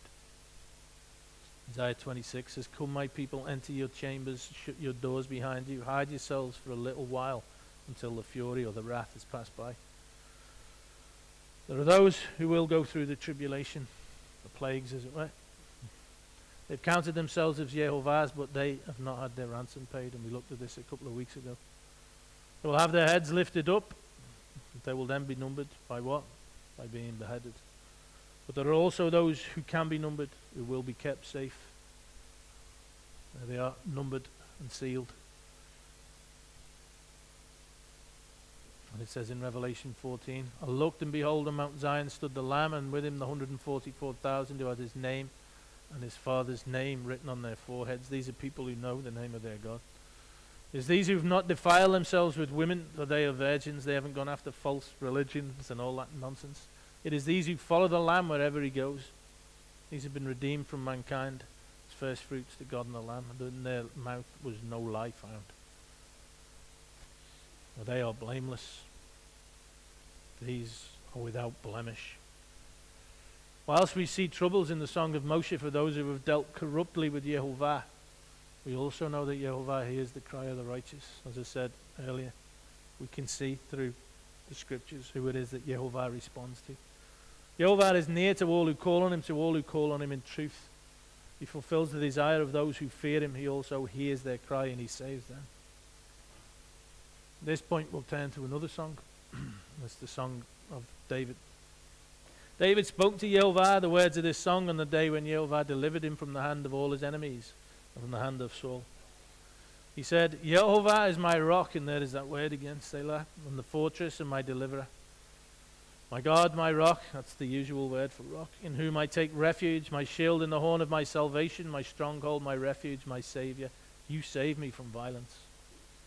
I will call upon Yehovah, who is worthy to be praised, and I am saved from my enemies. In my distress I called upon Yehovah, to my God I called. From his temple he heard my voice, and my cry came to his ears. That's amazing. Picture that. In his temple he heard his cry. Compare this with those who do not hearken to his voice, as described in Proverbs 1.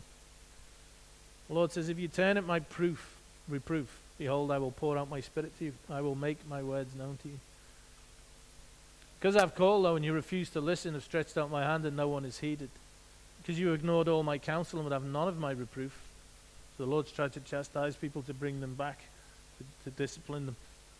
They won't even listen to that. He says, so I will laugh at your calamity. I'll mock when terror strikes you. When terror strikes you like a storm, and your calamity comes like a whirlwind, and distress and anguish come upon you. Then they will call upon me, but I won't answer. They will seek me diligently, but will not find me.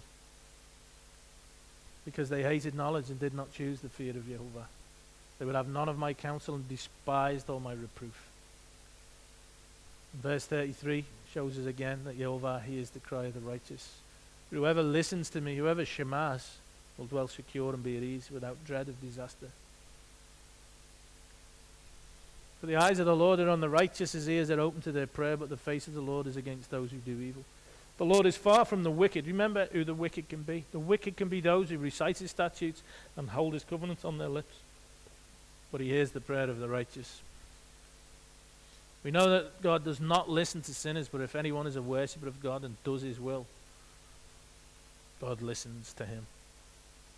And if you read the Song of Moshe, you'll see, wow, this is what comes upon a people who do not walk after their God, who do not shema.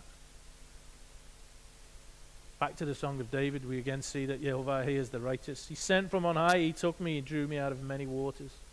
He rescued me from my strong enemy, from those who hated me, for they were too mighty for me. They confronted me in the day of my calamity, but Yehovah was my support. He brought me into a broad place. He rescued me because he delighted in me. Yehovah dealt with me according to my righteousness, according to the cleanness of my hands. He rewarded me. That's something to note, isn't it? For I have kept the ways of Yehovah and not acted wickedly or departed from my God. For all his rules were before me, and from his statutes I did not turn aside. I was blameless before him, and I kept myself from guilt. And Yehovah has rewarded me according to my righteousness, according to my cleanness in his sight. How are your robes looking? With the merciful you show yourself merciful, with the blameless man you show yourself blameless. With the purified you deal purely, and with the crooked you make yourself seem tortuous. You save a humble people, but your eyes are on the haughty to bring them down, those who are wise in their own eyes. For you are my lamp, O Yehovah, and my God lightens my darkness.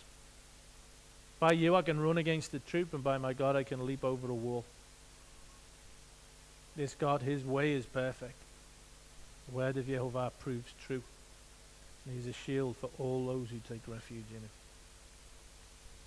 For who is God but Yehovah, and who is a rock except our God? This God is my strong refuge and has made my way blameless. He made my feet like the feet of a deer and set me secure on the heights. Please note that Yehovah gets all the glory in the Song of David. For all his success, David gives Yehovah credit. It is a good thing to know the name of Yehovah. Because he holds fast to me in love, I will deliver him, I will protect him, because he knows my name. He knows exactly who I am. When he calls to me, I'll answer him, and I will be with him in trouble. I will rescue him, and I will honor him. With long life, I'll satisfy him and show him my salvation, my Yeshua. So back to the Song of Moshe. He made him ride in the high places of the land, and he ate the produce of the field, and he suckled him with honey out of the rock, and oil out of the flinty rock. Curds from the herd and milk from the flock, with fat of lambs, rams of Bashan, and goats, the very finest of the wheat. And you drank foaming wine made from the blood of the grape, which does indeed sound very nourishing. It says, but Jeshurun grew fat and kicked. He grew fat, stout, and sleek. Then he forsook God who made him, and scoffed. That's Nabal, which means lightly esteemed, amongst other things, despised, at the rock of his salvation. They stirred him to jealousy with strange gods, with abominations they provoked him to anger. They sacrificed the demons that were no gods to gods they had never known, to new gods that had come recently, whom your fathers had never dreaded. You were unmindful of the rock that bore you. You forgot the God that gave you birth. So, Jeshurun grew fat and kicked. They kicked Ba'ath. This is the first use of this verb in the Torah. It's to trample down, despise, kick. The picture is that not only refusing to submit to the will of Yehovah, but actually striking out at him or her in an act of defiance. Not only disobeying Yehovah, but proclaiming that his word, his perfect law of liberty, his bondage would be a good example of this. So, Jeshurun or Yeshurun, upright one. A poetical or ideal title of Israel derived from Yeshar, upright, straight and level. It's held to connect a tacit reference to the name Yisrael, of which the first three consonants are almost the same as those of Jeshurun. In Numbers 23:10, the term the righteous ones, Yeshavim, is supposed to contain a similar reference. So this name is a reference to Israel being upright. So Yeshurun, Yehovah's holy nation, they're meant to be a Shema people, aren't they? People who walk in righteousness. And have we seen the connection between righteousness and holiness already? So who is his nation? If you shema my voice, then you'll be a kingdom of priests to me and a holy nation. People of faith who act in accordance with his word. Yeshurun are supposed to be Yeshar. Yehovah gives you wisdom, from his mouth come knowledge and understanding. He stores up sound wisdom for the upright, for those who are Yeshar. He is a shield to those who walk in integrity, to those who are his people.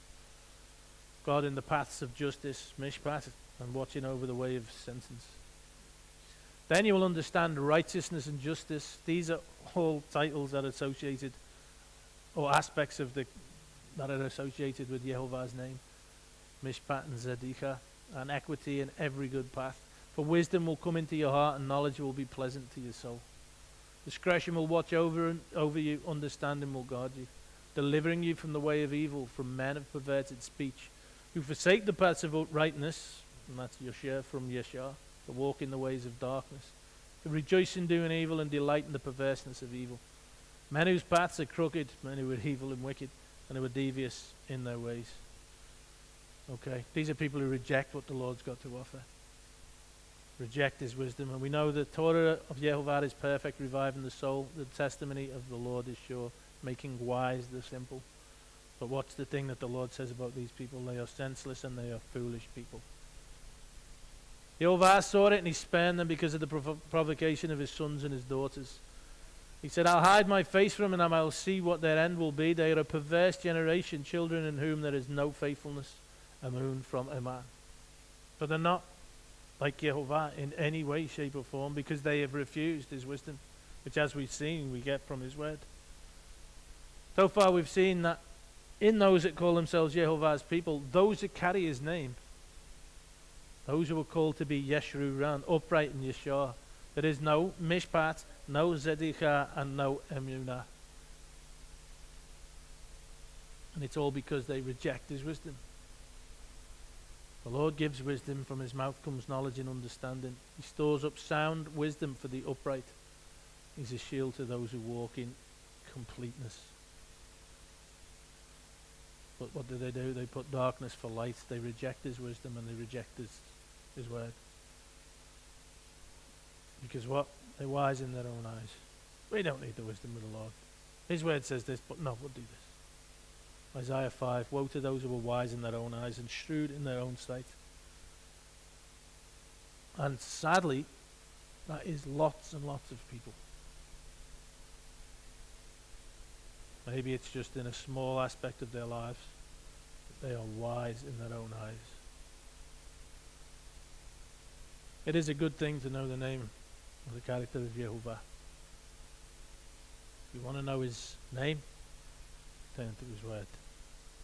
Don't make up who he is for yourself. Turn to his word. Yehovah is perfect. His work is perfect. All his ways are justice. All these aspects that are missing in his people, those who call themselves his people. A God of faithfulness, emunah, and without iniquity, just, tzaddik, and upright Yeshua is he. And we're supposed to be like him. But those who carry his name are none of these. Exodus 20, you shall not carry the name of Yehovah your God falsely, for Yehovah will not hold him guiltless who takes his name in vain. So this is not some small matter. This is a big deal. So ask yourself, how are your robes looking as you go about carrying his name? You walk in your own wisdom. When our walk in the truth is one of certainty, so it's not even questionable, then we have victory. And that is faith, and that is what it is to believe. That is what it is to have life. That is what it is to belong to him. And yet so few people have this. Rather than turn to his word and the wisdom that is in his word, they'll turn to their own wisdom. Because they do not have this steadfastness. They do not have true belief.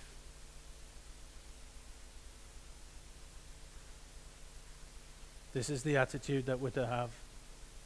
That our walk in the truth is one of certainty. it is sure. Right, part 3. Isaiah 66:4.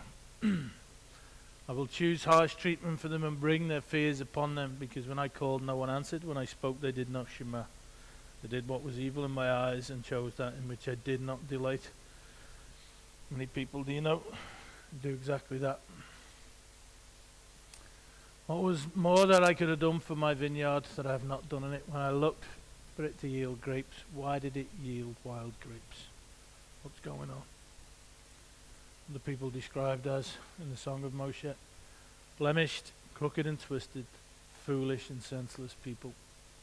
Children in whom there is no emunah, no understanding in them. Well, it says, they have made me jealous with what is no God and have provoked me to anger with their idols. So I will make them jealous with those who are no people. I will provoke them to anger with a foolish nation. So here we have the Lord talking about jealousy and anger. Yehovah is emotional and is not a bit of ashamed of it. He's neither afraid of nor ruled by emotions, be they his or ours. But in John 11 we read of Yeshua. When Mary came to where Yeshua was and saw him, she fell at his feet, saying to him, Lord, if you had been here, my brother would not have died. When Yeshua saw her weeping, the Jews who had come with her also weeping, and note the word there, Cleo, he was deeply moved in his spirit and greatly troubled. And he said, where have you laid him? And they said to him, Lord, come and see. And then it says Yeshua wept, and it's a different word, and the word used means not cry of lamentation or the wail of excessive grief, but calm shedding of tears, because he felt an emotion. When he drew near and he saw the city, he wept over it. There's nothing wrong with or inherently evil in the emotions of anger or jealousy. Paul taught us to be angry and yet not sin. He also told us he was jealous for us with a godly jealousy. It's not emotions of anger and jealousy that present a problem, but the potential for evil that comes from our fleshly responses to the emotion and from the coping mechanisms we choose to employ to deal with them. If we can understand that, we can understand that neither Yehovah's jealousy nor his anger is anything which should cause us to recoil from him. I remember reading, or seeing rather, a thing where Oprah Winfrey explained why she no longer wanted to be Christian or go to a church. She said because she read about the Lord being jealous, and she thought, I can't follow a God that's jealous. I thought, well, they have made me jealous with what is no God. They have provoked me to anger with their idols. So I will make them jealous with those who are no people. I will provoke them to anger with a foolish nation. For a fire is kindled by my anger, and it burns to the depths of Sheol, devours the earth and its increase, and sets on fire the foundations of the mountains. Now earlier in the Song of Moshe we read, they have dealt corruptly with him. They are no longer his children. Because what? Because they are blemished. They are crooked and a twisted generation. Okay. Blemished is shekath. It means corrupted, spoiled, marred. So a fire is kindled by my anger, and it burns to the depths of Sheol. It will devour the earth and its increase. 2 Peter 3 we read, the day of the Lord will come like a thief, and then the heavens will pass away with a roar, and the heavenly bodies will be burned up and dissolved in the earth, and the works that are done in it will be exposed. Since all these things are thus to be dissolved, what sort of people ought you to be in lives of holiness and godliness? Waiting for and hastening the coming day of God, because of which the heavens will be set on fire and dissolved, and the heavenly bodies will melt as they burn. According to his promise, we are waiting for new heavens and a new earth in which righteousness dwells. Therefore, beloved, since you are waiting for these, be diligent to be found by him without spot or blemish, and be at peace. Blemish. Husbands, love your wives as Christ loved the church and gave himself up for it, that he might sanctify her, having cleansed her by the washing of water with the word, so that he might present the church to himself in splendor, without spot or wrinkle or any such thing, that she might be holy and without blemish. Okay, Jude 1 tells us this: our garment is ruined. Others say with fear, pulling them out of the fire, hating the garment spotted by the flesh. By walking after the flesh, we defile our garments. And what is walking after the flesh? The carnal mind is enmity against God, for it does not subject itself to the Torah of God, neither indeed can be. They that are in the flesh cannot please God. The song of Moshe is a witness. They have dealt corruptly with him. They are no longer his children because they are blemished. They are a crooked and twisted generation. There are many folk calling themselves Jehovah's people, and yet they go after the flesh, which, as we've just seen, is refusing to submit to his word. Maybe for the most part they do submit in most areas. But there's a blemish. Always that certain thing. And his people are to be without blemish. And he says, and I will heap disasters upon them. I will spend my arrows on them. They shall be wasted with hunger and devoured by plague and poisonous pestilence. I will send the teeth of beasts against them with the venom of things that crawl in the dust. Outdoors the sword shall bereave, and indoors terror for young man and woman alike, the nursing child with the man of grey hairs. Pretty severe. I would have said, I will cut them to pieces, I will wipe them from human memory. Had I not feared the provocation by the enemy, lest their adversaries should misunderstand, lest they should say, our hand is high, it was not Jehovah who did all this. In other words, I will say, oh, look, aren't we great? This is brilliant. We did all this. But they are a nation, what? Void of counsel, there is no understanding in them. If they were wise, where to get wisdom from? We get it from his word.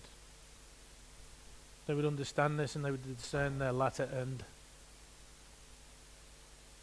But they're not wise, and Jehovah says they're foolish and senseless people. And for all those who are wise in their own sight, remember what we read earlier. God is a righteous judge and a God who feels indignation every day. And if a man does not repent, God will whet his sword, and he has bent his bow and readied his bow. He has prepared for him his deadly weapons, making his arrows fiery shafts. And we saw what it is. It's the foam at the mouth to be enraged, to find something abominable, to absorb something, indignation. The Lord said, what? If you will turn at my reproof, behold, I will pour out my spirit to you and make my words known to you. In other words, if you will repent. Which is different from saying, why has the Lord done all this? We haven't done nothing wrong. And judgment will come, bang, really quick, like a pot being smashed. Because I have called and you refuse to listen, I've stretched out my hand and no one has heeded. This is why. I speak to you. I've confronted with you. I've sent people to speak my truth to you, to say, stop doing this. Stop walking in your own wisdom. Submit and surrender to me. Because you have ignored all my counsel and would have none of my reproof. And yet, even though I send these people to speak to you, to try to get through to you, you just don't want to know. You want to have nothing of it. Oh, he's talking about that. Oh, yeah, well. And then he says, I also will laugh at your calamity. I will mock when terror strikes you. If you turn at my reproof, how many will claim to be righteous? How many will fail to see that they are blemished? Yeah, I'm righteous. I do this. I do. No, yeah, I'll do that instead. But that's just the way it is. How many will continue to put darkness for light when it suits them? How many? I really don't understand it. It's total foolishness.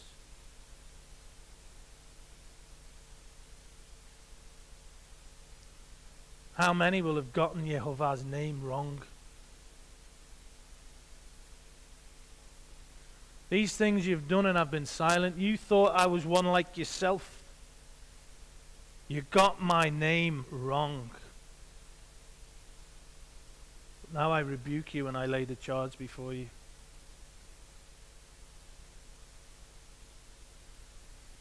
How could one have chased 1,000 and two have put 10,000 to flight unless their rock had sold them and Yehovah had given them up?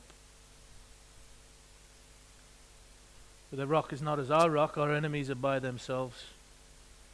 In other words, how could they have the ability to come and overrun you? They haven't even got a God. Their vine comes from the vine of Sodom and from the fields of Gomorrah. Their grapes are grapes of poison. Their clusters are bitter. The wine is the poison of serpents and the cruel venom of asps. Our enemies are by themselves. They have no gods. They have gods, rather, but they are no gods. Those of the world who run after the things of the world. Yehovah is saying that all the calamity that will come will be by his doing. So for all those people who think, wow, yeah, I'm just carrying on. Actually, I'm quite righteous, yeah. I'll put darkness for light where it suits me. Oh, let's ignore these blemishes. When all the trouble comes, it will be by Yehovah's hand. And this is something that you will have to accept. But it is all meant to bring his people to repentance. It says, when you are in tribulation, all these things come upon you in the latter days, then you will return to Yehovah your God, and then you will shema his voice. For Yehovah your God is a merciful God. He will not leave you or destroy you or forget the covenant with your fathers that he swore to them. An act of mercy.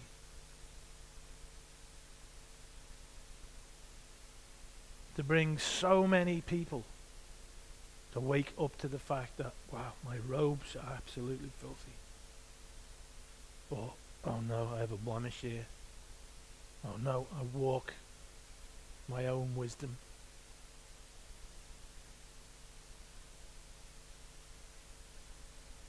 I profess to have belief, but I'm not steadfast. When it comes to his truth, I question it. I'm not certain and sure on it. But Yehovah your God is a merciful God. Isaiah 49. Zion said, Yehovah has forsaken me, my Lord has forgotten me. He says, but can a woman forget her nursing child, that she should have no compassion on the son of her womb? Even these may forget, yet I will not forget you. It's really sad, isn't it?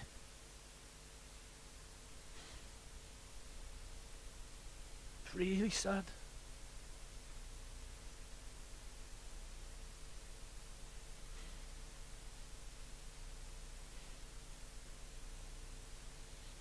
And all this is an act of mercy, the tribulation. Those whom I love I reprove and discipline. Be zealous and repent.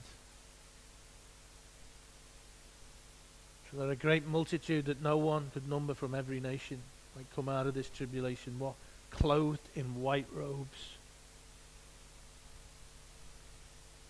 Clothed in white robes. How are your robes looking?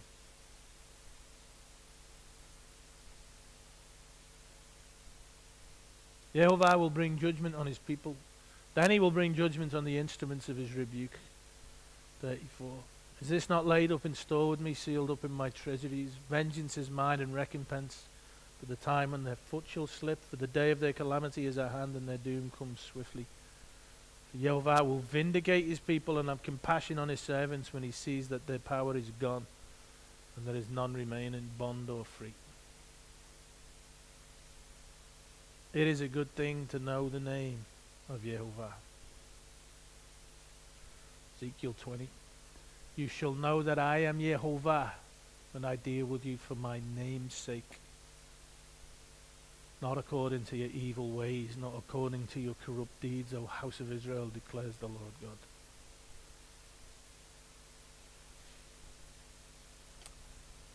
And he will say, where are their gods, the rock in which they took refuge? Their fanciful, imagined gods of their own nonsense. Who ate the fat of their sacrifices and drank the wine of their drink offering. Let them rise up and help you. Let them be your protection. And this includes the God that many Torah keepers follow. The one that is cool with them doing only which bits they are comfortable with out of his word. The God that lets you get all Hebraic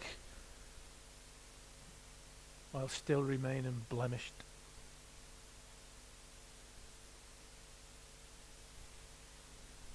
These things you have done and have been silent. You thought I was one like you.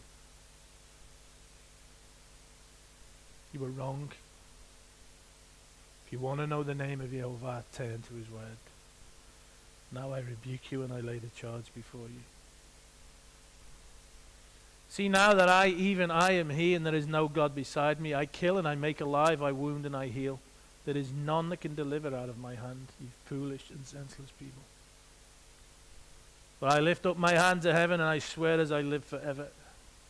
If I sharpen my flashing sword and my hand takes hold on judgment, I will take vengeance on my adversaries and will repay those who hate me. Who are those who hate Jehovah? Psalm 81.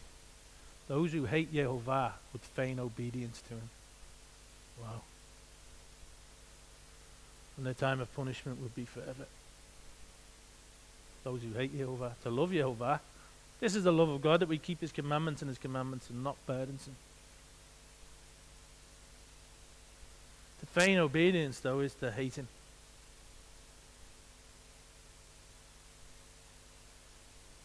Jehovah says, I will repay those who hate me. What an insult.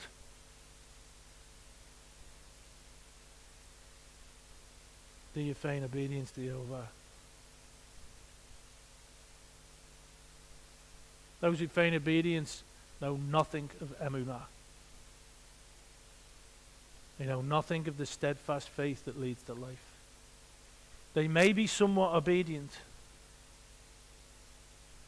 but the attitude is not there. When pressed, they choose to be wise in their own eyes, and they put darkness for light.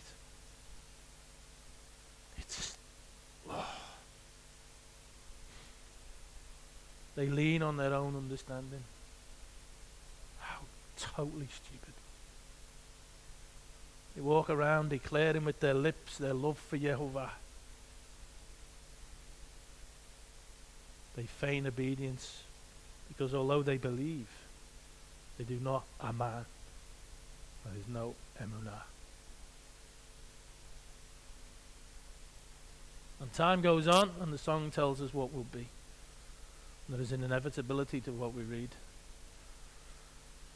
Surely though the righteous will never be shaken, they will be remembered forever. They will have no fear of bad news. Their hearts are steadfast, trusting in Jehovah. Are you to be found among the righteous, or amongst those trying to convince themselves and everybody else that they are righteous, feigning obedience, walking with sin in your life? Jeremiah 17, blessed is the man who trusts in Jehovah, whose trust is in Jehovah, not in his own understanding or his own wisdom.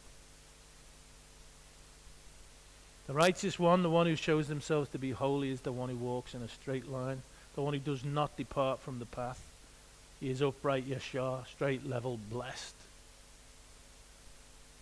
Be careful, be strong and courageous, be careful to do according to all the law, all of it. Moshe, my servant, commanded you.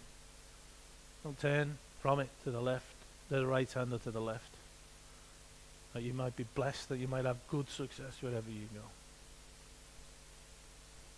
I will make my arrows drunk with blood, and my sword shall devour flesh with the blood of the slain and the captives from the beginning of revenges upon the enemy.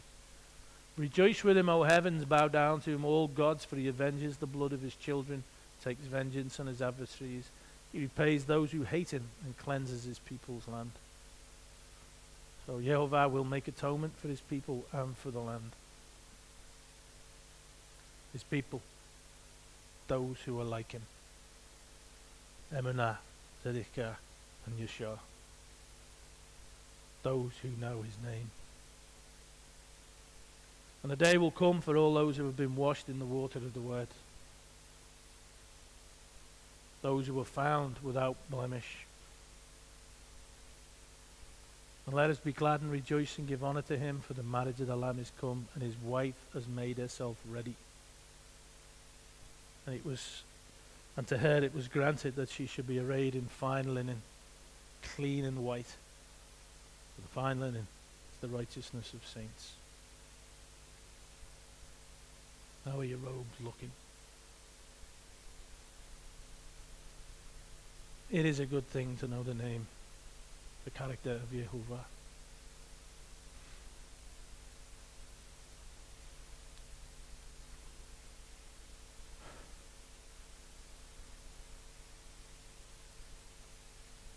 Bless you, Lord.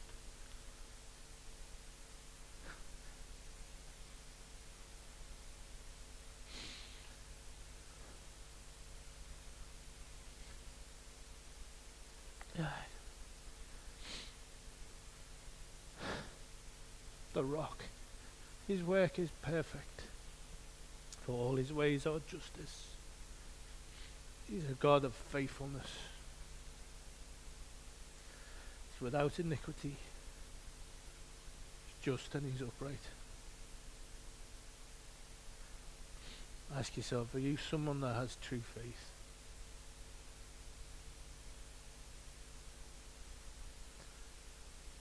When our walk in the truth is one of certainty, then we have victory. This is faith. This is what it is to believe. This is the attitude. This is what it is to be Yehovah's.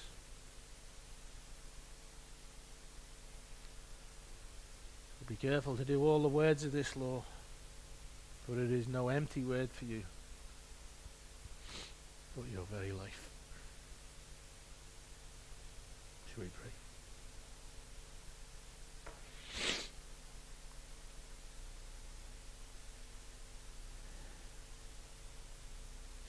Lord, you are so very good.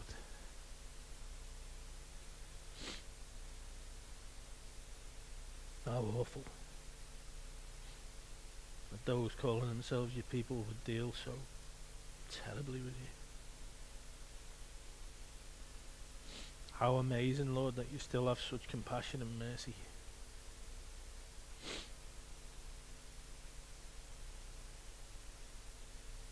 How much you've done for us, Lord.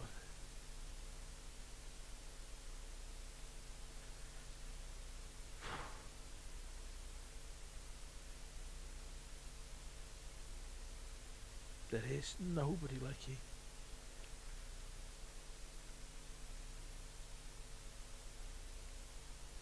Such kindness and love.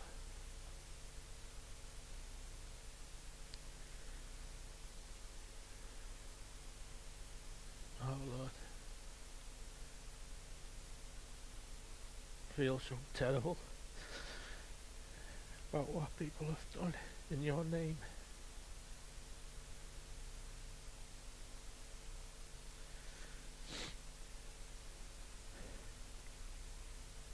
Forgive us, please, Lord, I ask.